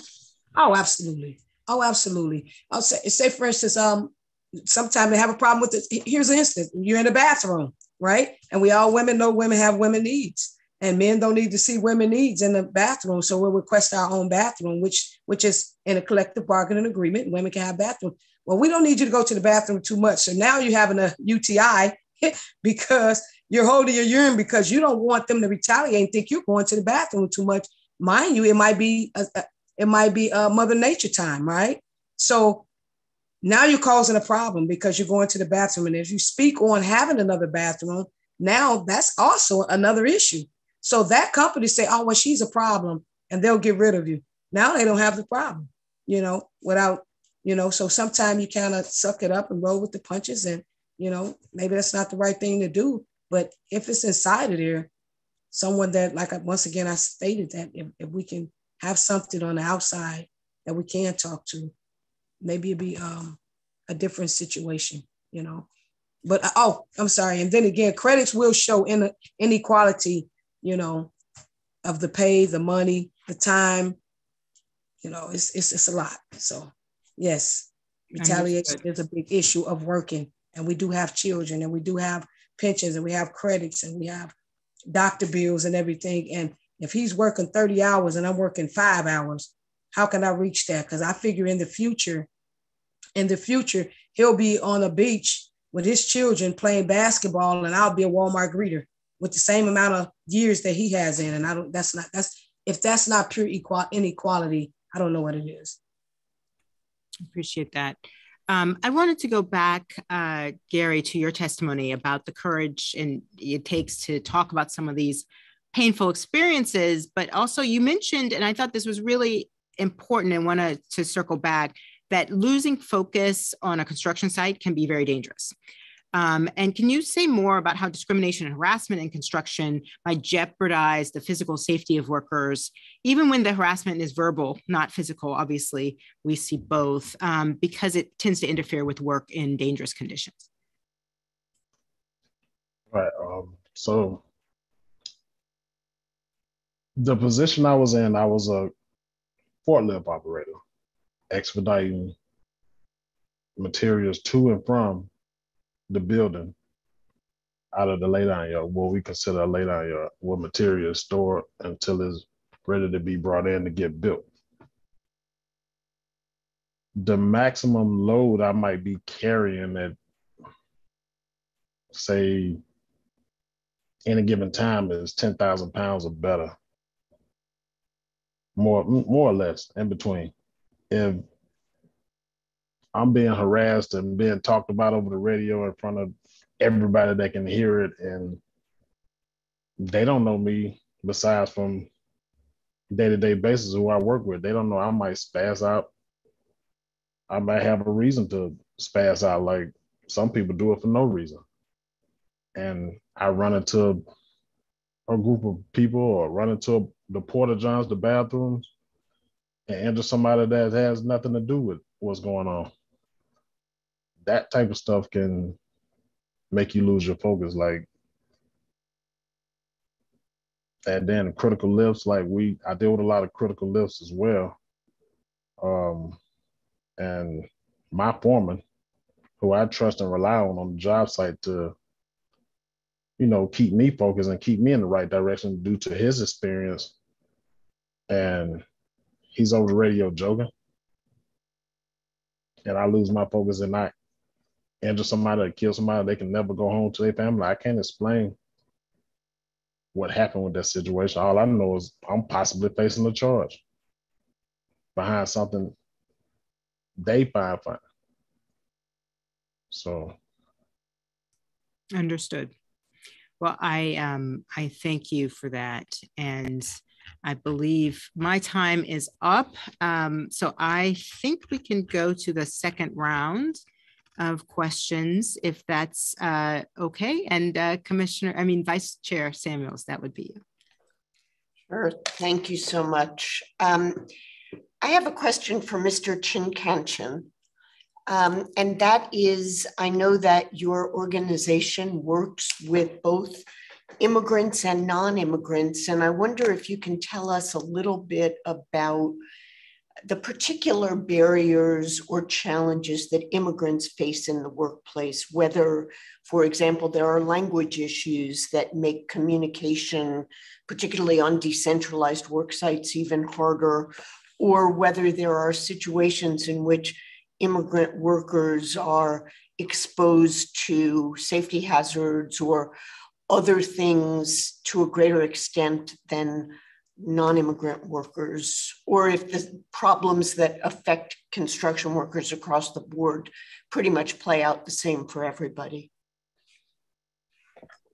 Absolutely, Vice Chair, and I think you've already identified many of those things that I think are intuitive in some of the challenges that that immigrant workers face. And for us, many of our members are immigrant workers. Many of our members are part of the Latino community or the Black community, and they the advocacy that we do alongside those immigrant workers are not always necessarily focused on immigrant workers. I mean, I think one of the principles that we believe in is that a rising tide lifts all boats. And so certainly we address issues with the construction industry at large, but I think in my written testimony and some of the words that I said, I think what I wanted to focus on was circumstances that really exacerbate the issues that we all recognize are present. And of course, the best example we have of that is the pandemic. In our state, like in many states, when the effects of the pandemic were felt, construction work was deemed as essential, but the workers that were asked to go and still show up to those job sites and do their work under even more dangerous conditions just weren't given any of the essential protections that they needed to be able to keep themselves or their family safe. And so, many workers did speak out about that. And so for immigrant workers in particular, speaking out becomes a lot more dangerous and challenging. We hear stories from our members who have experienced wage theft and other forms of discrimination that are afraid to pursue any kind of action. We of course have been talking about how there are agencies set up to help investigate these cases and to help recover wages and things like that. But oftentimes we hear from immigrant workers in particular that, like other workers, they are threatened with retaliation. But for many immigrant workers who are in a more vulnerable position, that retaliation includes threats of deportation for themselves and their family. And so it's a situation where it's the same issues that affect other workers in the construction industry, but it is just exacerbated by the position that they are in. And so I think that fear of retaliation is very real when it comes to what they experience in the industry. Thank you for those insights. I appreciate it. I think I have about a minute left. Let me turn to Ms. Wells and just say the programs that you have launched are impressive in their outcomes. And I wonder if you have thoughts about how to scale them to be available in other components of the construction industry and other parts of the country. Absolutely. Thank you for that question, Commissioner Samuels. So actually our programs are scaled up. We have over 200 programs across the country. And I also want to highlight that just I think based off the conversation around pathways for us to deal with harassment, all the MC3 programs, they include anti-harassment training, both gender-based as well as race and ethnicity-based. I spent 7 years in Baltimore, where I ran our program up here, and I taught those classes, and I specifically taught those sections as well. And so that's part of the MC3 curriculum across the country. And additionally, NAB2 is also working with Tradeswomen Build Nations to do different forums and seminars to address that. But in terms of building scale, we are doing just that. We are building the scale of our programs across the country, and we're partnering with various entities to grow the apprenticeship readiness. A lot of our success is also happening with high schools. We know that trying to get individuals fresh out of high school is one of the best ways to get a younger and more diverse workforce. Well, thank you so much. I have so many more questions. I wish this conversation could go on all afternoon, but thank you to all of you for the work you do in the field and for your testimony today.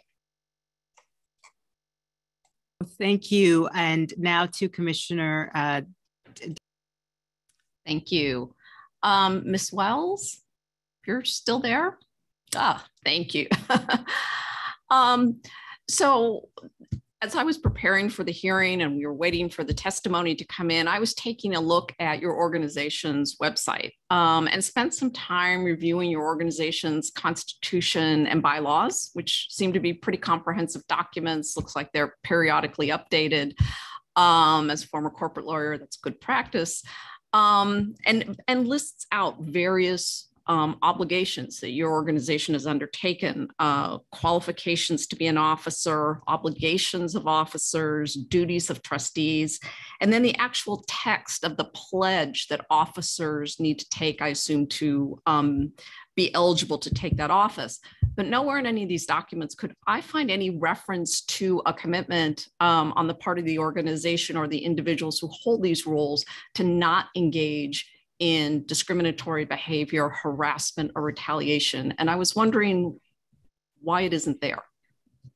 So I would have to take a look at what you're referring to. I do know over the years, I have been a part of applying for several grants at the national level and local level. And I do know that we have included that language in our grants. So I'd have to take a look at the actual documents, but it's my understanding that we have on record, public record, that we do encourage diversity and participation, but I don't know the documents that you're referring to specifically. So it's hard for me to respond to that. Well, it might be something to go take a look at, because if you make a commitment, there's something that people can hold you accountable to. I also would be interested, we've been talking with Ms. Allen about the union grievance procedure and the potential role that that could play in mitigating circumstances of workplace harassment and retaliation. And I was interested in your thoughts in what could be done there, Ms. Wells. Sorry, I thought you were going on to Miss Allen. So what I would say is that, just kind of providing some more context to that conversation, we have anti-discrimination language and commitments by our internationals and also by various councils and locals. I believe that, and we're really happy to be a part of this conversation, because we do understand that you do have bad actors, and that that's where entities like EEOC and our state Department of Labor and federal labor, that they're really important in terms of creating the oversight and also helping implement different initiatives to address those grievances and also address discrimination. And so that's where we are really looking to partner with the EEOC so that we can also be a part of, one, helping ensure that our councils are being held up to the standard that the National Building Trades believes is important. And we have also shared with them that these are the standards that they should be upholding, and that we will use every tool possible to ensure that that does happen. Thank you.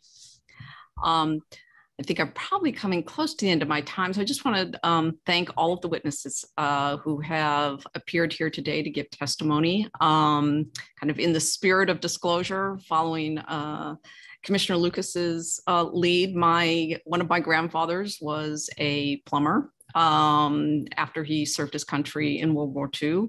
And my father-in-law actually owned a construction business. He started that business, and it was a tremendous opportunity that was available to him as a son of Mexican and Indian immigrants to be able to start his own business and support himself as an entrepreneur. And while I understand that the purpose of this hearing is to shed light on shortcomings in this industry, I don't want to paint too broad of a brush, and I don't want to lose sight of the fact that there are many, many, many honorable people who go to work in this industry every single day.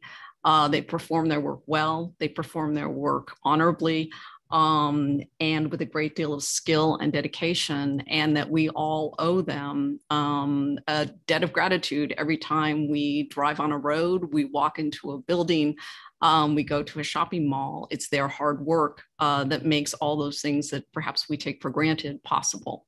So thank you. Thank you. And now we can go to Commissioner Sunderland. Thank you. We'll just stay with Melissa briefly. So wait for you to get on screen there. Okay. I have a lot of experience with the organization. When I was at Department of Labor, I'd have quarterly meetings at your headquarters, and really had a lot of engagement when it came to Davis-Bacon surveys, wage rates, and everything related to the core, and not just at the Wage and Hour Division, but at the Employment Training Administration Assistance ETA with the apprenticeships. I know there's a lot of interaction there. I'm curious now, and obviously you're testing here, and I hope we have that same relationship as DOL here moving forward. What other engagement, I know so focused on OSHA, on the apprenticeships and the wages, but as far as in the discrimination context, historically, what have you all done with the EEOC and the Office of Federal Contract Compliance at DOL? And what is your plan to work with us and OFCCP more in this space as infrastructure money comes in and more federally funded projects occur? I'm just curious about what that agency's plan is now, because before I know it was so focused on the core, longstanding partnership with the Department of Labor. Sure. So forgive me, I don't have all the context in terms of all of the conversations. But what I will tell you, though, I think in terms of the spirit of those agencies, and in the spirit of the building trades, is that we will continue to prioritize diversifying our workforce. We will continue to, create pathways utilizing the apprenticeship readiness program, and utilizing our partnerships with community-based organizations. We're going to continue to work with them to make sure that we have a diverse workforce, to create a workplace that is free of harassment and discrimination. And also to make sure that we're leveraging the investment of the bipartisan infrastructure project, that we are utilizing those investments to create a new generation, a new deal that is much more diverse in representation than our previous new deal that our country saw. So I think in the spirit of that we are of the same mission and goals of EEOC, of Department of Labor, of OFCCP, of the administration. Okay, thank you very much. I appreciate that. And then, I'll go back to Ms. Allen very briefly, if you can bring her. Here we go. Hi. Yes. So with my remaining time, I just wanted to, first of all, thank all the witnesses again for your very insightful testimony. I appreciate your specific passion in your testimony, and I just wanted to give you the floor one more time, just to have you have all 5 Senate confirmed EEOC commissioners listening to you, and just tell us how we can take your passion and help this community as a whole. That'd be great. Thank you so much for the floor. I appreciate it. And wow, that's deep. So what I'm implementing is, with that being said, is I always hear people say, we all need to get together and have a conversation. We've been having a conversation since 1974, right? My goal is let's start taking action. What is our next move? What is our next action that we need to take as a team? And when I say team, I mean, once again, the union, the contractors, the EEOC, the laborers union, the apprenticeship, the pre-apprenticeship. What can we do as a team to make sure that inclusion, diversity is implemented in a way that it affects us all? Myself personally, I have been a wonderful iron worker. I have had a great experience with the iron workers, being that one guy, teaching me almost everything that I know, but not all the women have heard, not all the women have had the experience that I've had, as I said in my statement. But to get together as a team and start action. So the next time we do a round table, let's say the next step, this is what we need to do. The next step. So basically, that's basically all I really have to say. And start holding people accountable for their actions. Start holding us unions accountable for our actions. Contractors accountable for their actions. No more referrals. No more referrals. No more talking. All action is basically what I really want to end this with. Action. Well, thank you. Come visit us in DC anytime. Anytime. Next time I'm out there, I'll hold you to that.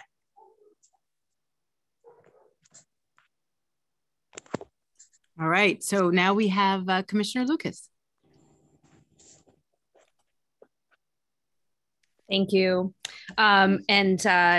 I wanted to continue on that conversation that Ms. Allen touched on at the end of the prior discussion, I believe with Commissioner Dillon, or perhaps it was with Commissioner Sonderling, but we're talking a little bit about physical safety for women in construction sites. And so just sort of following on this discussion about action that we can do, obviously construction sites are not the same as a office building in terms of the kinds of safety considerations you might have. So what are some sort of tangible ways that we could help structurally make those environments safer for women on a construction site? For example, access to bathrooms or any other sort of safety related measures to prevent harassment that might turn into violence.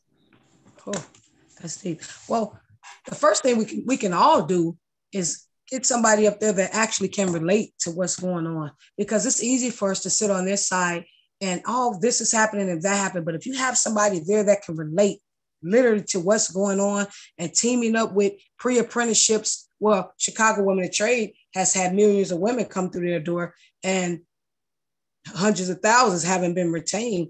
What we could do better is, oh, wow, this is deep, is get someone that can relate to what's going on in the field, put it down in writing, implement it inside of the word I'm looking for is not coming to me right now, but put it inside of the, I can't remember this word. Oh my goodness. Sorry. CBAs. Yes, please. And I think that'll be a start. That'll be a start. Starting do action. This is what we're going to do. We're going to make sure that women have correct bathrooms. I mean, the locker room noise is locker room noise, right? We all have brothers. We all have this. Sometimes this is a male dominated field and it is respected as that way. But for the diversity and inclusion to go on and to teach our women like we do it. Well, Chicago Women, I want to be clear, Chicago Women in Trade, because we also have a 12-week program that you guys are all familiar with. But inside this 12-week program, we also teach our women how to exercise their rights, how to be safe, not how to speak to the men, but how to survive and thrive in this male-dominated field by just doing their job, right? So I have so much in my brain, I can't even get it out. So if we could just implement and start taking action on most of the things that everybody that's been on this call is talking about, I think we'll get so far ahead. Could you tell me a little bit about the importance, to the extent that it is important, to have separate locker rooms or bathrooms for women on a construction site in terms of safety? Yeah, no locker rooms, right?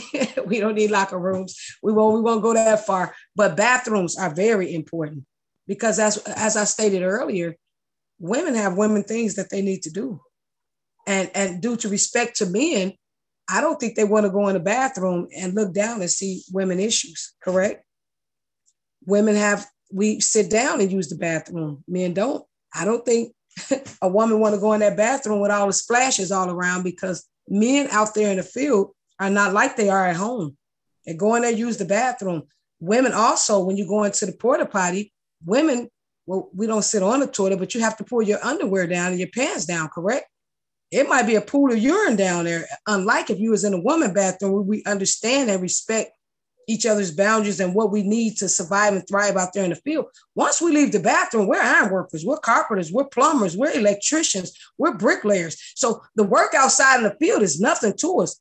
But certain things like that needs to be implemented in. Should be mandatory for it to be a woman's bathroom. And I know I don't want to get off subject or anything, but it's thousands of women that are in the trades. And when they start getting women and they're fulfilling these goals, they might have me, one woman, and 1,000 men out there. You know what I mean? When each trade have women in it, start implementing from that point on. Not just have a one woman iron worker, have a woman plumber, a woman electrician, a woman sprinkler fitter. You know what I'm saying? I apologize for getting off subject, but that tends to what happened. Well, we have this goal that we have a 10% woman, and the 10% is just me. But what happened to all the other women in the trade? They don't get the opportunity. So with the bathrooms, it's just giving everybody an opportunity to be included in the work field. Because We women out here are badass. And I know it's a lot of women in Chicago, women of trade. You come out there and see us and we'll show you we're badass out here. We just want the same opportunities that everyone else get in the field. We deserve that easy road.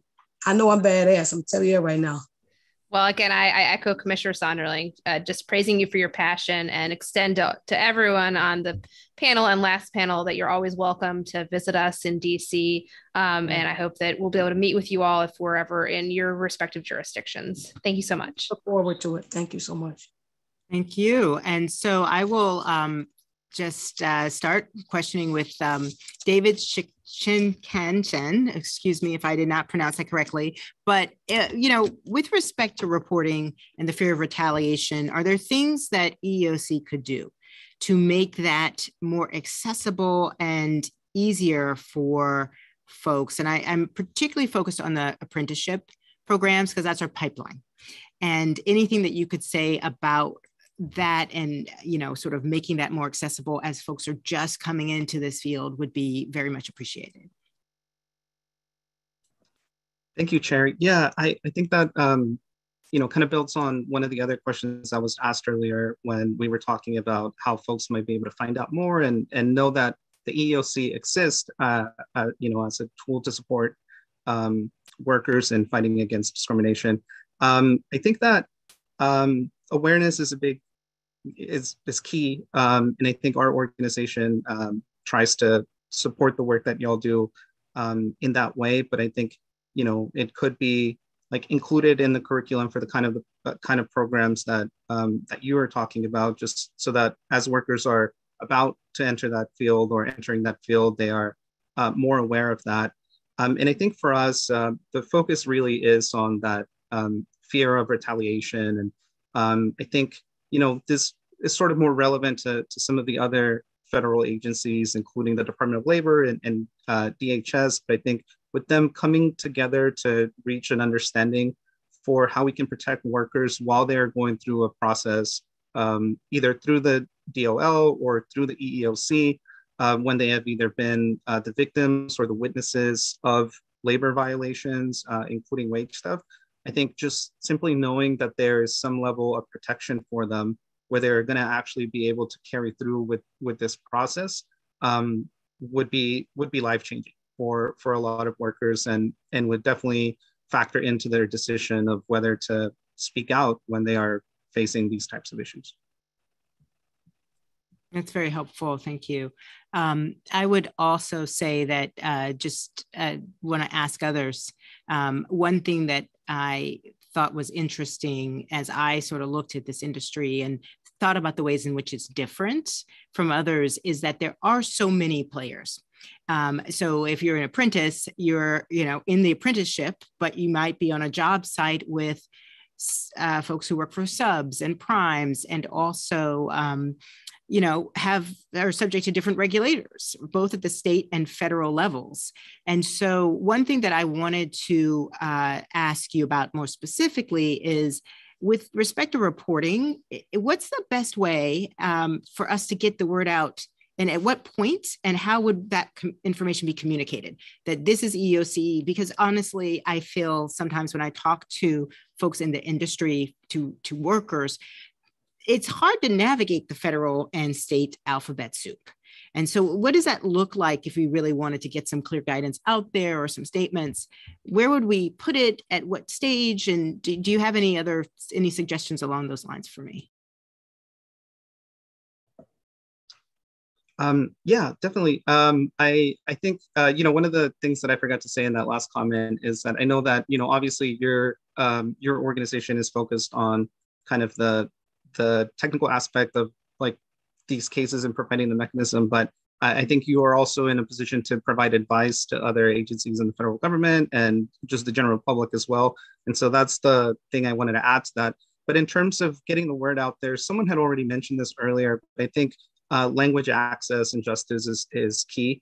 You know, for us, so a lot of the workers in construction here in Texas are Spanish speakers. We also have large communities that speak Vietnamese and other languages. And so I think that, you know, providing materials in different languages would be really helpful. And to answer the question about at what point, I'm not sure how to do that because I feel like it's an all of the above type response. And I think you were mentioning, like pre-apprenticeship and apprenticeship programs. And I think that would be a really great start. But also once folks are on the site, we always find out that maybe workers aren't provided like appropriate OSHA training, or aren't given the kind of information that is required that they receive.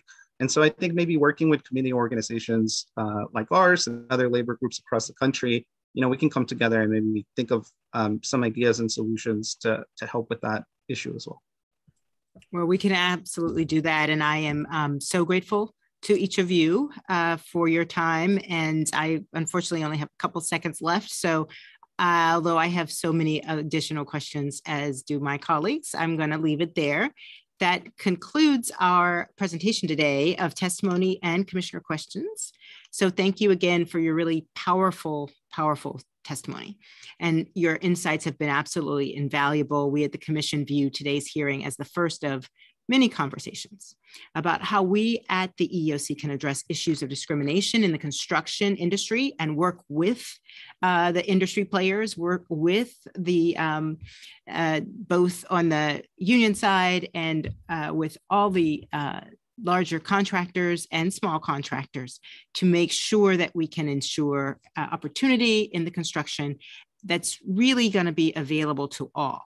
This hearing will assist the Commission in formulating concrete plans for action to address and prevent discrimination in this important and vitally growing industry. And you can expect to hear more from us on these issues in the coming months. In closing, I would very much like to recognize the wonderful EEOC staff who worked tirelessly to prepare for today's hearing. I'd especially like to thank our Executive Secretariat and the Office of Chief Financial Officer, facilities staff who manage the physical and logistical aspects of this hearing. And I owe a special debt of gratitude to our Office of Information Technology team, as well as the Office of Communications and Legislative Affairs, our Office of Legal Counsel, and colleagues in the Chair's office who worked tirelessly in this hearing, and so many others at the agency who helped make this possible. And of course, I'd like to acknowledge Vice Chair Samuels and each of the commissioners, as well as their staffs, for their support and contributions. Finally, many thanks to the members of the public and the EEOC staff across the country joining us virtually for this important conversation. We will hold open the Commission hearing record for 15 days, and we invite those of you in the virtual audience, as well as other members of the public, to submit written comments on the subject of today's hearing. You can learn more about how to submit comments on our website, www.eeoc.gov. And with that, we are adjourned. Thank you.